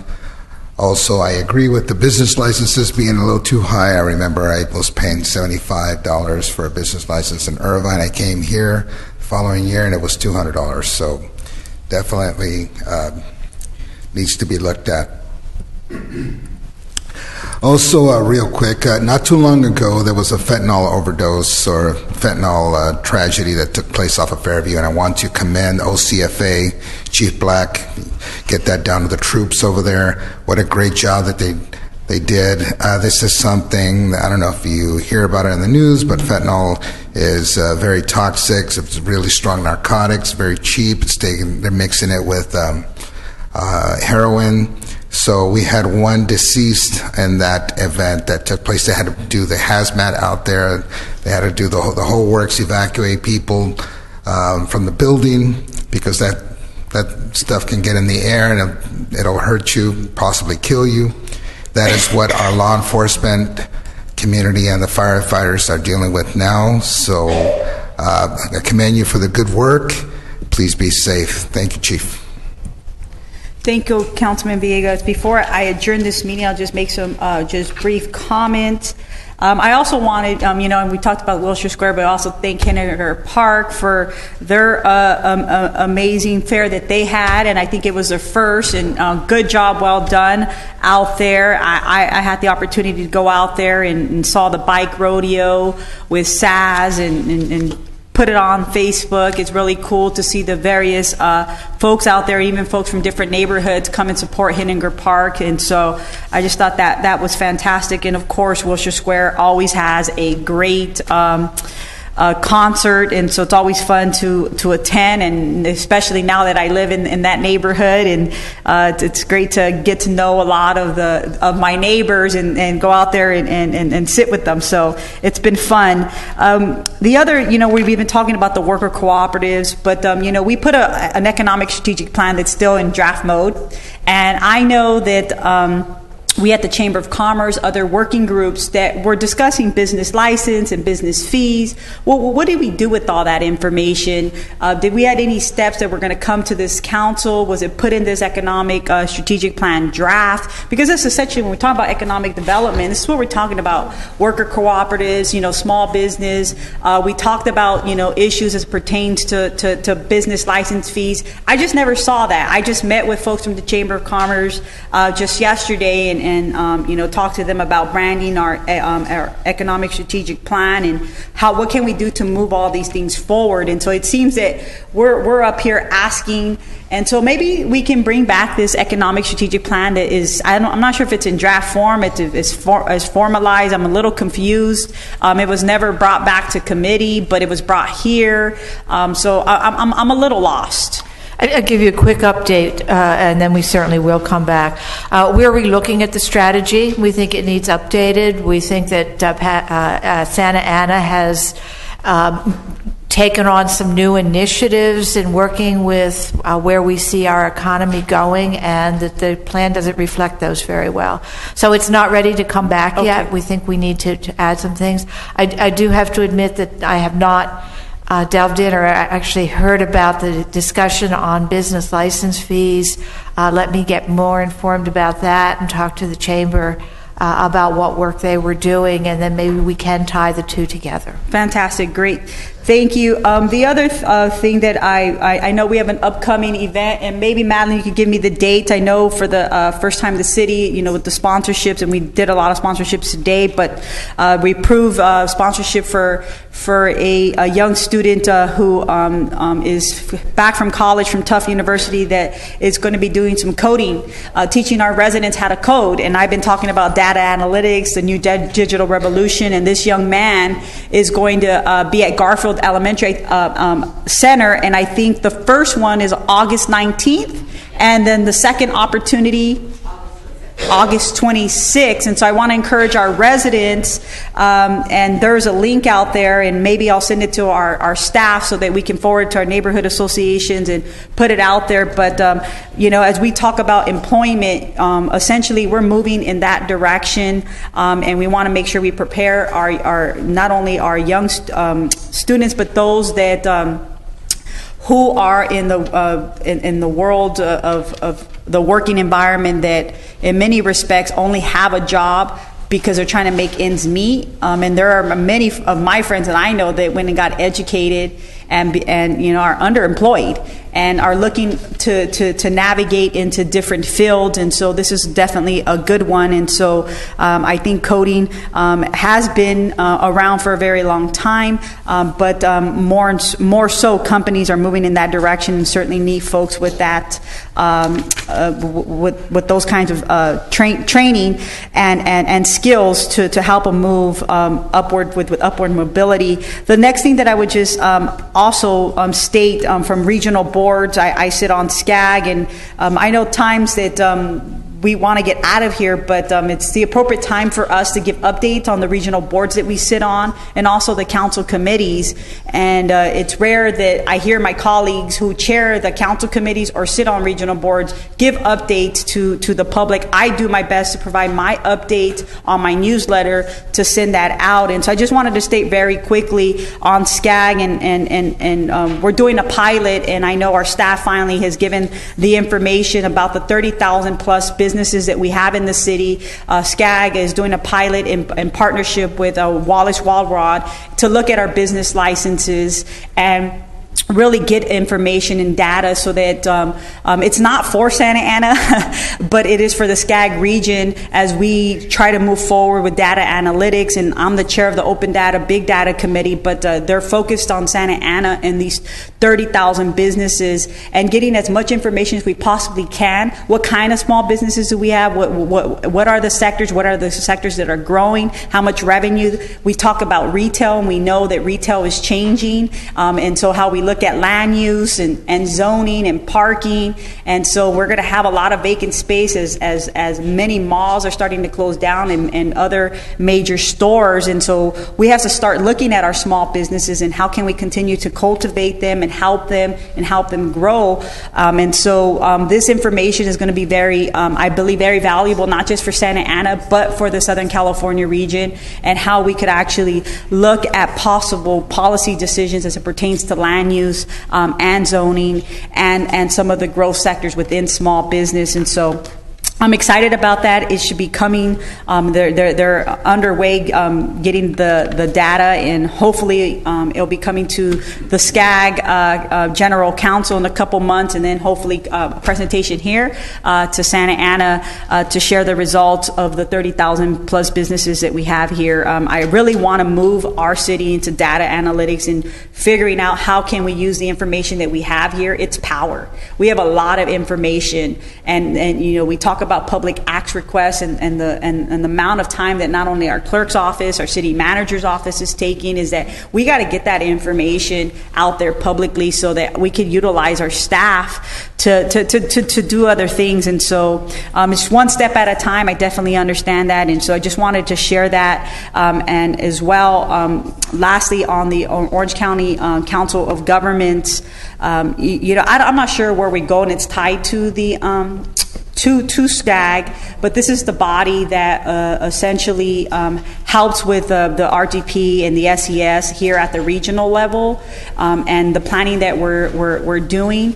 I sit there. We have an alternate. There are times where I can't because there's conflict. I have conflicting meetings because I sit on too many boards, and so I'm just going to ask my colleagues that I'm coming back now that I'm drawing down on my 16 months. I'm going to have to remove myself from other boards, and so I'm hopeful that you all can step up because it's coming to that time, and I'm just spread out. And with my 16 months left, I have to phase out, and so I just wanted to just state that to you all.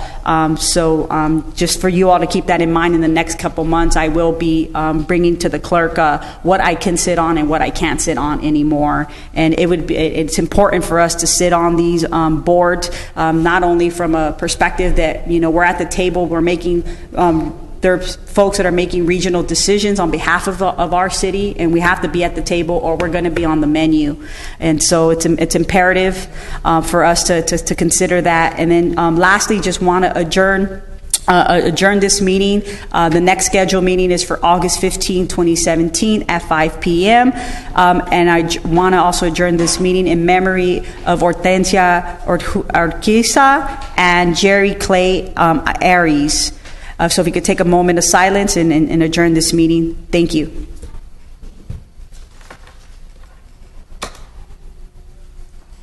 Have a good evening.